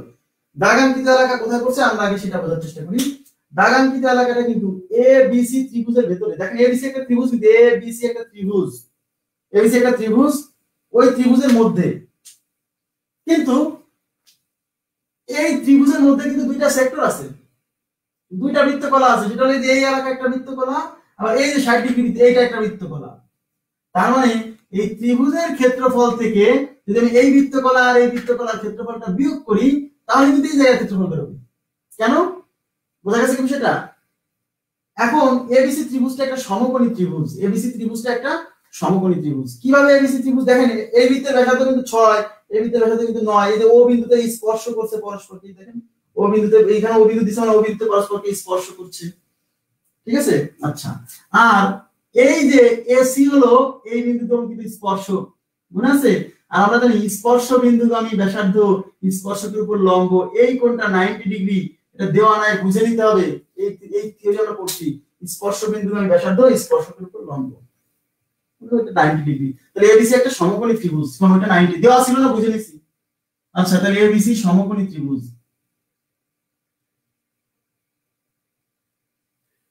এবিসি সমকোণী ত্রিভুজ। তাহলে সমকোণী ত্রিভুজের ক্ষেত্রফল বুঝে গেছেন যে আমাকে সমকোণী ত্রিভুজের, এখন প্রশ্ন হলো সমকোণী ত্রিভুজের ক্ষেত্রফল। দেখেন এই ত্রিভুজের এই বাহুর দৈর্ঘ্য কত, 9, কিন্তু আমরা কিন্তু এই বাহুর দৈর্ঘ্যটা জানি না, এইটুক 6 কিন্তু এইটুক তো জানি না। কিন্তু আমরা যদি একটা কাজ করি সেটা হলো এই বাহুর দৈর্ঘ্য আমরা জানি, দেখেন মনোযোগ দেন, এই বাহুর দৈর্ঘ্য আমরা জানি কত, এই যে বহিস্থ দুইটা বৃত্ত পরস্পরকে বহিস্থ স্পর্শ করলে, বহিস্থভাবে স্পর্শ করলে এই ব্যাসার্ধদের যোগফলই হলো এদের কেন্দ্রের মধ্যবর্তী দূরত্ব। তাহলে এই কেন্দ্র আর এই কেন্দ্রের মধ্যবর্তী দূরত্ব 9 আর 6 কত, 15। তাহলে এইটা হলো 15। তার মানে AB = 15, 9 + 6 = 15। আর এই BC তো 9 দেওয়া আছে ব্যাসার্ধ, BC = 9। তাহলে 15, 9। এখন প্রশ্ন হচ্ছে এইটা তাহলে কত হবে, এটা তাহলে কত, এসি। এসি কত আমরা বের করব কিভাবে? পিথাগোরাসের সূত্র দিয়ে, পিথাগোরাসের উপপাদ্য দিয়ে। পিথাগোরাসের উপপাদ্য কি, অতিভুজ স্কয়ার, এই সমকোণের বিপরীত বা এটা অতিভুজ, তাহলে এবি হচ্ছে অতিভুজ, তাহলে AB square = BC square plus AC square. এই এসি বের করব, এবি স্কয়ার মানে বুঝতেই পারছেন 15 স্কয়ার 225, বিসি স্কয়ার 9 স্কয়ার 81, আর এই এসি স্কয়ার বের করব। আচ্ছা, রেখে দিলাম। এবারে 81 এখানে বিয়োগ করে দিলে পারে বুঝতেই পারছেন 144 হবে, 144 এর কত হবে, 12 হবে। তাহলে এসি স্কয়ার = এই যে বিয়োগ করেন 144, তাহলে এসি কত, √144 মানে হচ্ছে 12। তার মানে আমরা এসি 3 বাহু বের করে ফেললাম, এসি বের করে 12, জি। আচ্ছা 12। এখন প্রশ্ন হচ্ছে এটা যদি 12 হয়, এটা আমরা দেখেও বুঝে দিতে পারি 12 কিভাবে। এই দেখেন একটা 15 একটা 9, তাহলে 3:4:5 এখানে ম্যাচ করছে। এই 3 এর সাথে 3 গুণ করে আসছে 9, এই 5 এর সাথে এই 5 এর সাথে 3 গুণ করে আসছে 15, তাহলে 3 গুণ করে পাইছি, তাহলে এটার সাথে 3 গুণ করে কত হলো, 12। ওই যে 3:4:5। আচ্ছা, তাহলে 12 বের করে ফেললাম, এটা কত, 12। ব্যাস, আমাদের কাজ মোটামুটি আগে গেছে। তাহলে 12 বের করে ফেললাম এসি। ওকে, এবার মুছে দিচ্ছি। এসি কত বের হইছে, 12। তো সমকোণী ত্রিভুজের সূত্র অ্যাপ্লাই করে আমরা এসি বের করলাম। তাহলে এসি হচ্ছে 12। এখন প্রশ্ন হচ্ছে ওই ত্রিভুজ এবিসি এর ক্ষেত্রফল, ত্রিভুজ এবিসি এর এরিয়া ত্রিভুজ এবিসি এর এরিয়া। আমরা জানি ত্রিভুজ এবিসি যেহেতু সমকোণী ত্রিভুজ, আর সমকোণী ত্রিভুজের ক্ষেত্রফল কি হাফ ইনটু ছোট বাহু দুইটার গুণফল। ছোট বাহু দুইটা কি, একটা হলো অতিভুজ সবচেয়ে বড়, তাহলে 90 ডিগ্রির বিপরীত এটা অতিভুজ, তাহলে ছোট বাহু লম্ব একটা ভূমি একটা, তাহলে 9 আর এটা 12, তাহলে 9 × 12, তাহলে এটা হচ্ছে 6, 6 না কত, 54 স্কয়ার সেন্টিমিটার। তাহলে 54 স্কয়ার সেন্টিমিটার, 54 স্কয়ার সেন্টিমিটার হচ্ছে টোটাল ত্রিভুজের ক্ষেত্রফল।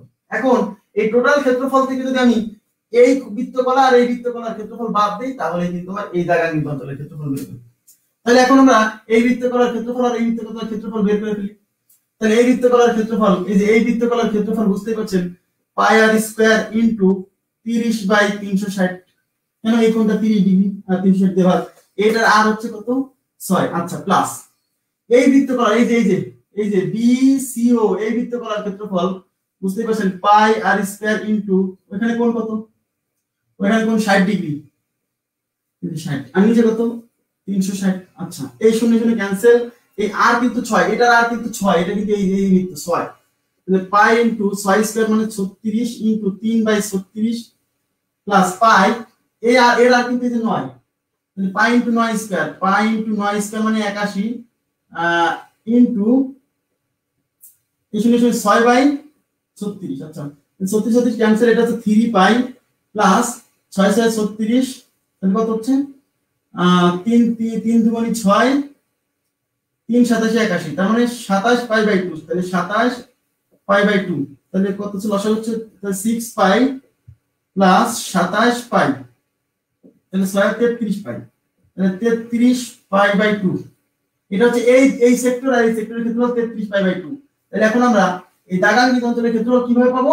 এই যে ত্রিভুজের ক্ষেত্রফল 54 থেকে এটা বাদ দিব, তাহলে অতএব দাগাঙ্কিত অঞ্চলের ক্ষেত্রফল হচ্ছে 54 মাইনাস 33 পাই বাই 2, এটা উত্তর। 54 মাইনাস 33 পাই বাই 2, বুঝতে পারছেন সবাই? সহজ, আপনি নিজে চেষ্টা করেন, কোনো প্রবলেম নেই। এখানে হিজিবিজি হয়ে গেছে তাই না? হিজিবিজি হলে সমস্যা নাই। আপনি বুঝবেন আগে এবিসি ত্রিভুজের ক্ষেত্রফল বের করবেন, 54 বের হইছে, তারপরে কি করবেন, এইটুকের ক্ষেত্রফল বের করবেন, এইটুকের ক্ষেত্রফল দুটো যোগ করে 54 থেকে বিয়োগ করে দিবেন। আশা করি বুঝছেন, কোনো সমস্যা এমনটাই বুঝতে পারছেন? এগুলো অঙ্ক, এটা কিন্তু প্রিলিতে আসার পসিবিলিটি কম, এই যেটা করালাম, কিন্তু এই অঙ্ক যে পারবে তার কিন্তু মানে কনসেপ্ট অনেক ক্লিয়ার হবে। ঠিক আছে, আচ্ছা মুছে দিচ্ছি। এখন শীটে একটা অঙ্ক আছে যে একটা মুদ্রার চারপাশে ওই একই আকৃতির মুদ্রা কয়টা রাখা যাবে। হ্যাঁ, এরকম একটা অঙ্ক আছে, দেওয়া হোক স্ক্রিনে একটা অঙ্ক আছে, আমি বুঝতে পারি না। 9 নাম্বার কোশ্চেন, 9 কোশ্চেন নাম্বার 9।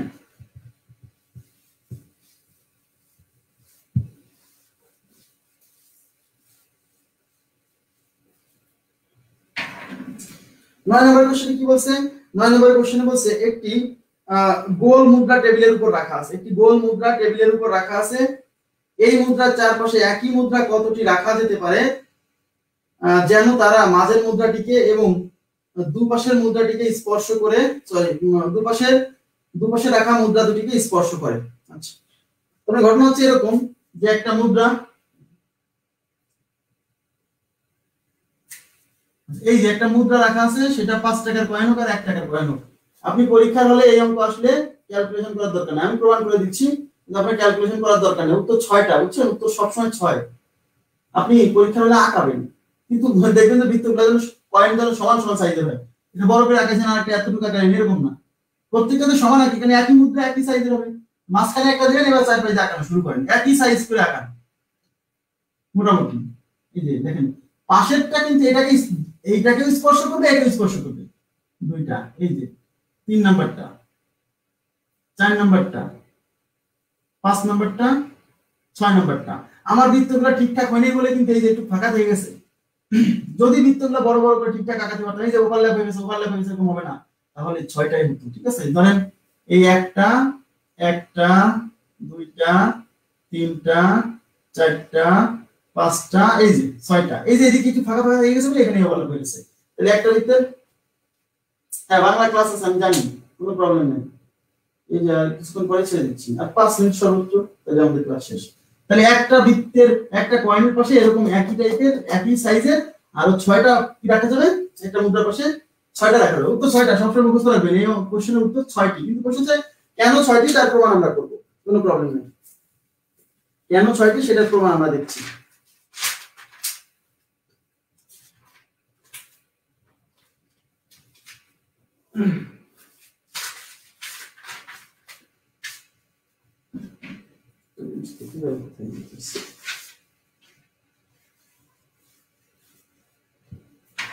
দেখেন, তাহলে আমি প্রথমে একটা মুদ্রা আঁকালাম, তার পাশে আর দুইটা মুদ্রা আঁকছি।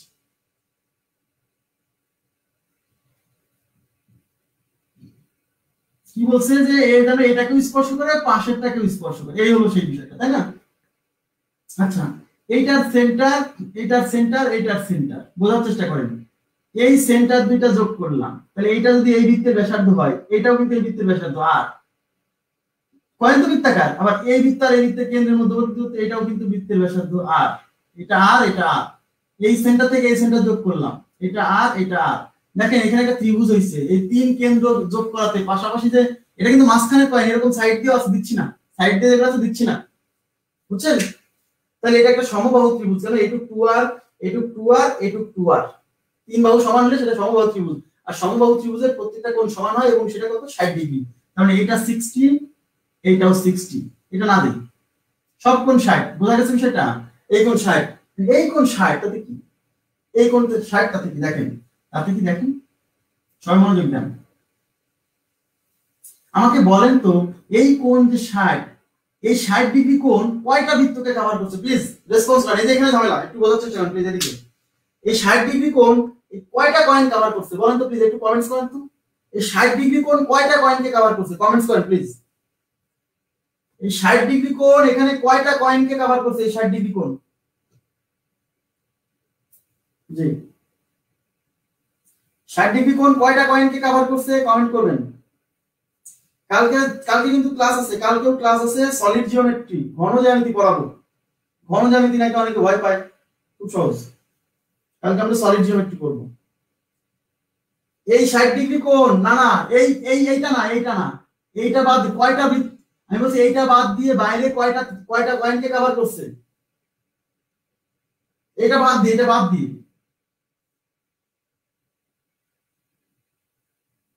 তিনটা, তার মানে এটা বাদ দিলে কয়টা হচ্ছে? দুইটা, জি আচ্ছা এক মিনিট, আমি বলছি কয়টা বৃত্ত আছে, ঠিক আছে। হ্যাঁ অনেকে বলছেন দুইটা, অনেকে বলছেন তিনটা, শুধু একজন উত্তর দিয়েছেন একটা, মুনতাসির ভাইয়া, আর আকিব ভাইয়া বলেছেন 6 ভাগের 1 ভাগ। আচ্ছা ওটাও ইমপ্লিসিট উত্তর হয়েছে, কোনো সমস্যা নাই। একটা, এখন দেখেন আসলে একটা একটা বৃত্তকে একটা একটা কয়েনকে কভার করছে, দুইটা না একটা কয়েনকে কভার করছে। কিভাবে দেখেন, কারণ এই 60 ডিগ্রি কিন্তু দেখেন, আপনি আমাকে বলেন এই যে এইটা এই দেখ, এটা কি এই কোণটা কি এই এই অংশটাকে কভার করছে? এই অংশটাকে কভার করছে না, এই কোণটা তো শুধু এইটুকুকে নিছে, এই যে এই অর্ধেককে নিছে, মানে এই কয়েনের অর্ধেককে নিছে। আবার এই এই এই কোণটার এই কোণটা কিন্তু এই কয়েনের ওই পাশে নেই, এই অর্ধেককে নিছে, তার মানে এই অর্ধেককে নিছে, এই কয়েনের অর্ধেক আর এই কয়েনের অর্ধেক, তার মানে এই অর্ধেক আর এই অর্ধেক মিলে একটা কয়েনকে কভার করছে, একটা কয়েনকে কভার করছে, দুইটা না। কিন্তু এটাই আমি বোঝানোর জন্য, এই যে আমি জানি যে অনেকে বলবে দুইটা কয়েনকে কভার করছে, না একটা কয়েনকে কভার করছে। এই ভুলটা যেন না হয়, যে একবার ভুল হলে যেন পরে না হয়। কেন? কারণ এই কোণটা তো এই পাশের অংশকে নেয়নি, আবার এই কোণটা তো এই এই এই পাশের অংশকে নেয়নি, এই কয়েনের অর্ধেক নিছে, এই কয়েনের অর্ধেক নিছে, মানে এই কয়েনের অর্ধেক আর এই কয়েনের অর্ধেক মিলে দুই অর্ধেক মিলে একটা কয়েন। তার মানে এই 60 ডিগ্রি কোণ মানে একটা কয়েনে কভার করছে। তাহলে 60 ডিগ্রি কোণ কভার করছে কয়টা কয়েন? একটা কয়েন। তাহলে টোটাল কোণ কত? টোটাল কোণ তো কেন্দ্রে 360, তার মানে কেন্দ্রে 60 ডিগ্রি কোণের জন্য কয়টা কয়েন লাগছে? একটা কয়েন। তাহলে একটা কয়েনের জন্য পাচ্ছি কত ডিগ্রি? 60 ডিগ্রি। তাহলে আচ্ছা 60 ডিগ্রি কোণকে কভার করছে একটি কয়েন, অর্থাৎ 1 ডিগ্রি কোণকে কভার করবে 1/60টি কয়েন, তাহলে 360 ডিগ্রি কভার করবে, মানে পুরো জায়গা কভার করা মানে 360 ডিগ্রি কভার করা এরকম। তাহলে কয়টা কয়েন? 360 ডিভাইডেড বাই 60, তার মানে 6টি কয়েন। আপনারা কি বুঝছেন সবাই? 6টি কয়েন। তার মানে এই 60 ডিগ্রি কোণ কভার করছে হচ্ছে একটা কয়েনে, তাহলে পুরো 360 ডিগ্রি কভার করতে কয়টা কয়েন লাগছে? তাহলে একটা, তাহলে মোর কোণ 360, তাহলে একটা কয়েন কভার করছে 60 ডিগ্রি, তাহলে 60 ডিগ্রি দিয়ে ভাগ করা মানেই তো কি পাওয়া? 6টা কয়েন। কিংবা এটা 60 ডিগ্রি, তাহলে কত হলে কত দিয়ে গুণ করলে 360 হয়? 6 দিয়ে গুণ করলে, তাহলে 60 * 6 = 360 ডিগ্রি। বোঝা গেছে বিষয়টা?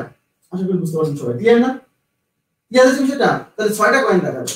আচ্ছা এবার লাস্ট কোশ্চেন, আজকের লাস্ট পড়া এবং বৃত্ত শেষ, বৃত্ত ক্লোজ করলাম, অফিশিয়ালি বৃত্ত ক্লোজড। হ্যাঁ কালকে আমরা পড়বো সলিড জিওমেট্রি, ঘন জ্যামিতি।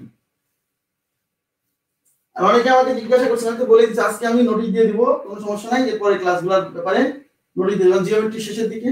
আজকে আর বলছিলাম কালকে 3টা ক্লাস লাগবে, আজকে একটা বা 2টা ক্লাস শেষ। তারপর আমরা চলে যাব হচ্ছে বিন্যাস সমাবেশ, সেট সম্ভাবনা, ঠিক আছে? ওকে লাস্ট কোশ্চেন মানে এটা একটা থিওরি। হ্যাঁ আচ্ছা বৃত্তে অন্তর্লিখিত লিখে নেন, বৃত্তে অন্তর্লিখিত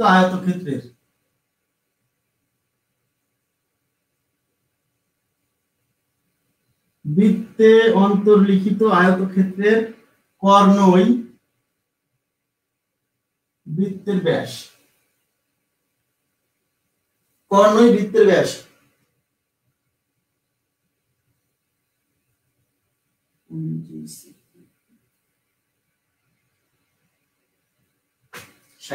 পয়েন্ট যে সার্কেলের 2 পার্ট নিব।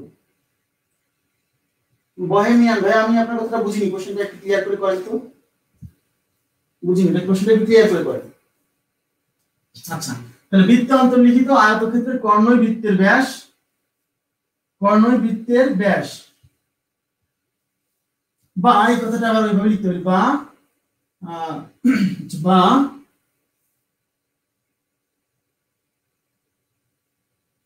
কর্ণ বৃত্তকে সমান দুই ভাগে ভাগ করে।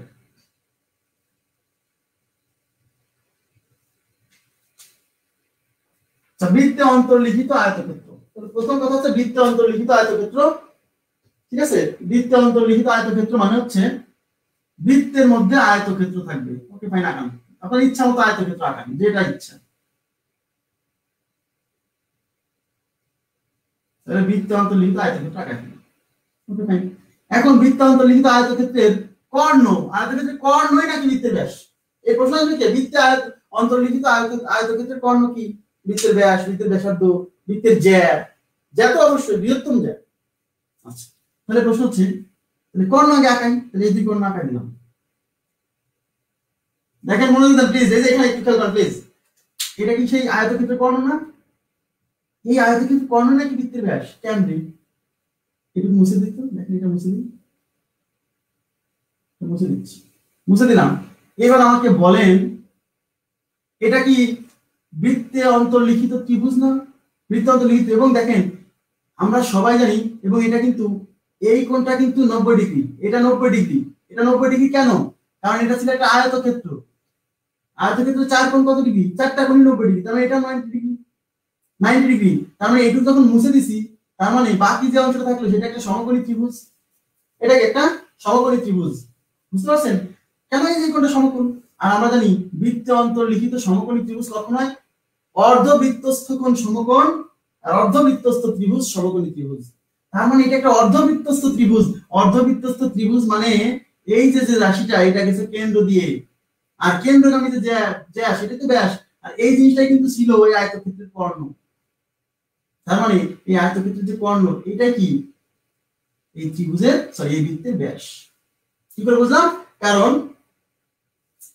একটা কয়েন কেন 1.5টা কয়েন হবে না, হবে না, কারণ 60 ডিগ্রি অ্যাঙ্গেল তো থার্ড সার্কেলের অংশ নিয়েছে না। থার্ড সার্কেলের অংশ নিক, থার্ড সার্কেলের অংশ নিক, কিন্তু ওই যে ভিতরে যে কোণটা দেখেন। আচ্ছা, এটা কি বুঝছেন সবাই? আচ্ছা, এটাকে বুঝাইনি। তাহলে এটা এই কোণটা 90 ডিগ্রি, কারণ আয়তক্ষেত্র ছিল, তার মানে 90 ডিগ্রি। তার মানে এই যে ত্রিভুজের মধ্যে, ত্রিভুজের এই যে অর্ধবৃত্তস্থ কোণ এক কোণ সমকোণ হয়, আর এই অর্ধবৃত্তস্থ ত্রিভুজ আর সমকোণী ত্রিভুজ। তার মানে এটা একটা অর্ধবৃত্তস্থ ত্রিভুজ। অর্ধবৃত্তস্থ ত্রিভুজ মানে এটা অবশ্যই কি ব্যাস, কতদিন বুঝাইছিলাম। ঠিক আছে, এটা হচ্ছে ব্যাস, আর এটাই কিন্তু ছিল কি সেই আয়তক্ষেত্রের কর্ণ। তার মানে কি বলা যায় যে এই ত্রিভুজের মধ্যে যদি কোনো আয়তক্ষেত্র আঁকাই, তাহলে অবশ্যই এই আয়তক্ষেত্রের কর্ণই হবে বৃত্তের ব্যাস। যে কোনো জায়গায় আঁকান, আয়তক্ষেত্র আঁকালে এটা করবে। মানে এটা একটা আয়তক্ষেত্র, এটা একটা আয়তক্ষেত্র, তাহলে এই কর্ণ আঁকাবেন, এই কর্ণ যাবে মাঝখানে। ওকে, আশা করি বুঝতে পারছেন সবাই। তো আচ্ছা, এই জিনিসটা শেষ করে দিয়ে আমি বোঝাই দিচ্ছি। এই যে উনি যে প্রশ্ন করেছেন, একটা সার্কেল দেখেন, এটা সেই কয়েন, এই কয়েন আর এই কয়েন। এখন প্রশ্ন হচ্ছে যে এখানে যে ত্রিভুজটা আসছিল, সেই ত্রিভুজটা কিন্তু, আমার কথা হচ্ছে যে এখানে মোট কোণ 360, তার এই 60 ডিগ্রি অংশটা কভার করার জন্য একটা কয়েন, এই হাফ কয়েন, এই হাফ কয়েনটা তো এই কয়েনের অংশ নিতে লাভ নাই, মানে এই কয়েন তো মাঝে আছে, এর চারপাশ দিতে একই ধরনের কাহিনী। তাহলে এই জিনিসটা কত? 60 ডিগ্রি। তাহলে 60 ডিগ্রির জন্য এই হাফ একটা কয়েন কাজ করছে। এটা তো আমার লাগছে না, আমার লাগবে শুধু এই কোণটা। তাহলে এই 60 ডিগ্রির জন্য একটা কয়েনে 60 ডিগ্রি কভার করছে। তাহলে 360 ডিগ্রি কভার করার জন্য এরকম 6টা কয়েন লাগবে। 6 × 60 = 360। ওকে, তো আজকের মতো এই পর্যন্ত থাকছে। আমরা আবার কালকে ক্লাস শুরু করব ঘন জ্যামিতি, সলিড জিওমেট্রি, আয়তাকার ঘনবস্তু, ঘনক, তারপর হচ্ছে কোণক বা মোচক, তারপর হচ্ছে সিলিন্ডার বা বেলন, এই বিষয়গুলো। ওকে, তো ভালো থাকবেন সবাই, আল্লাহ হাফেজ।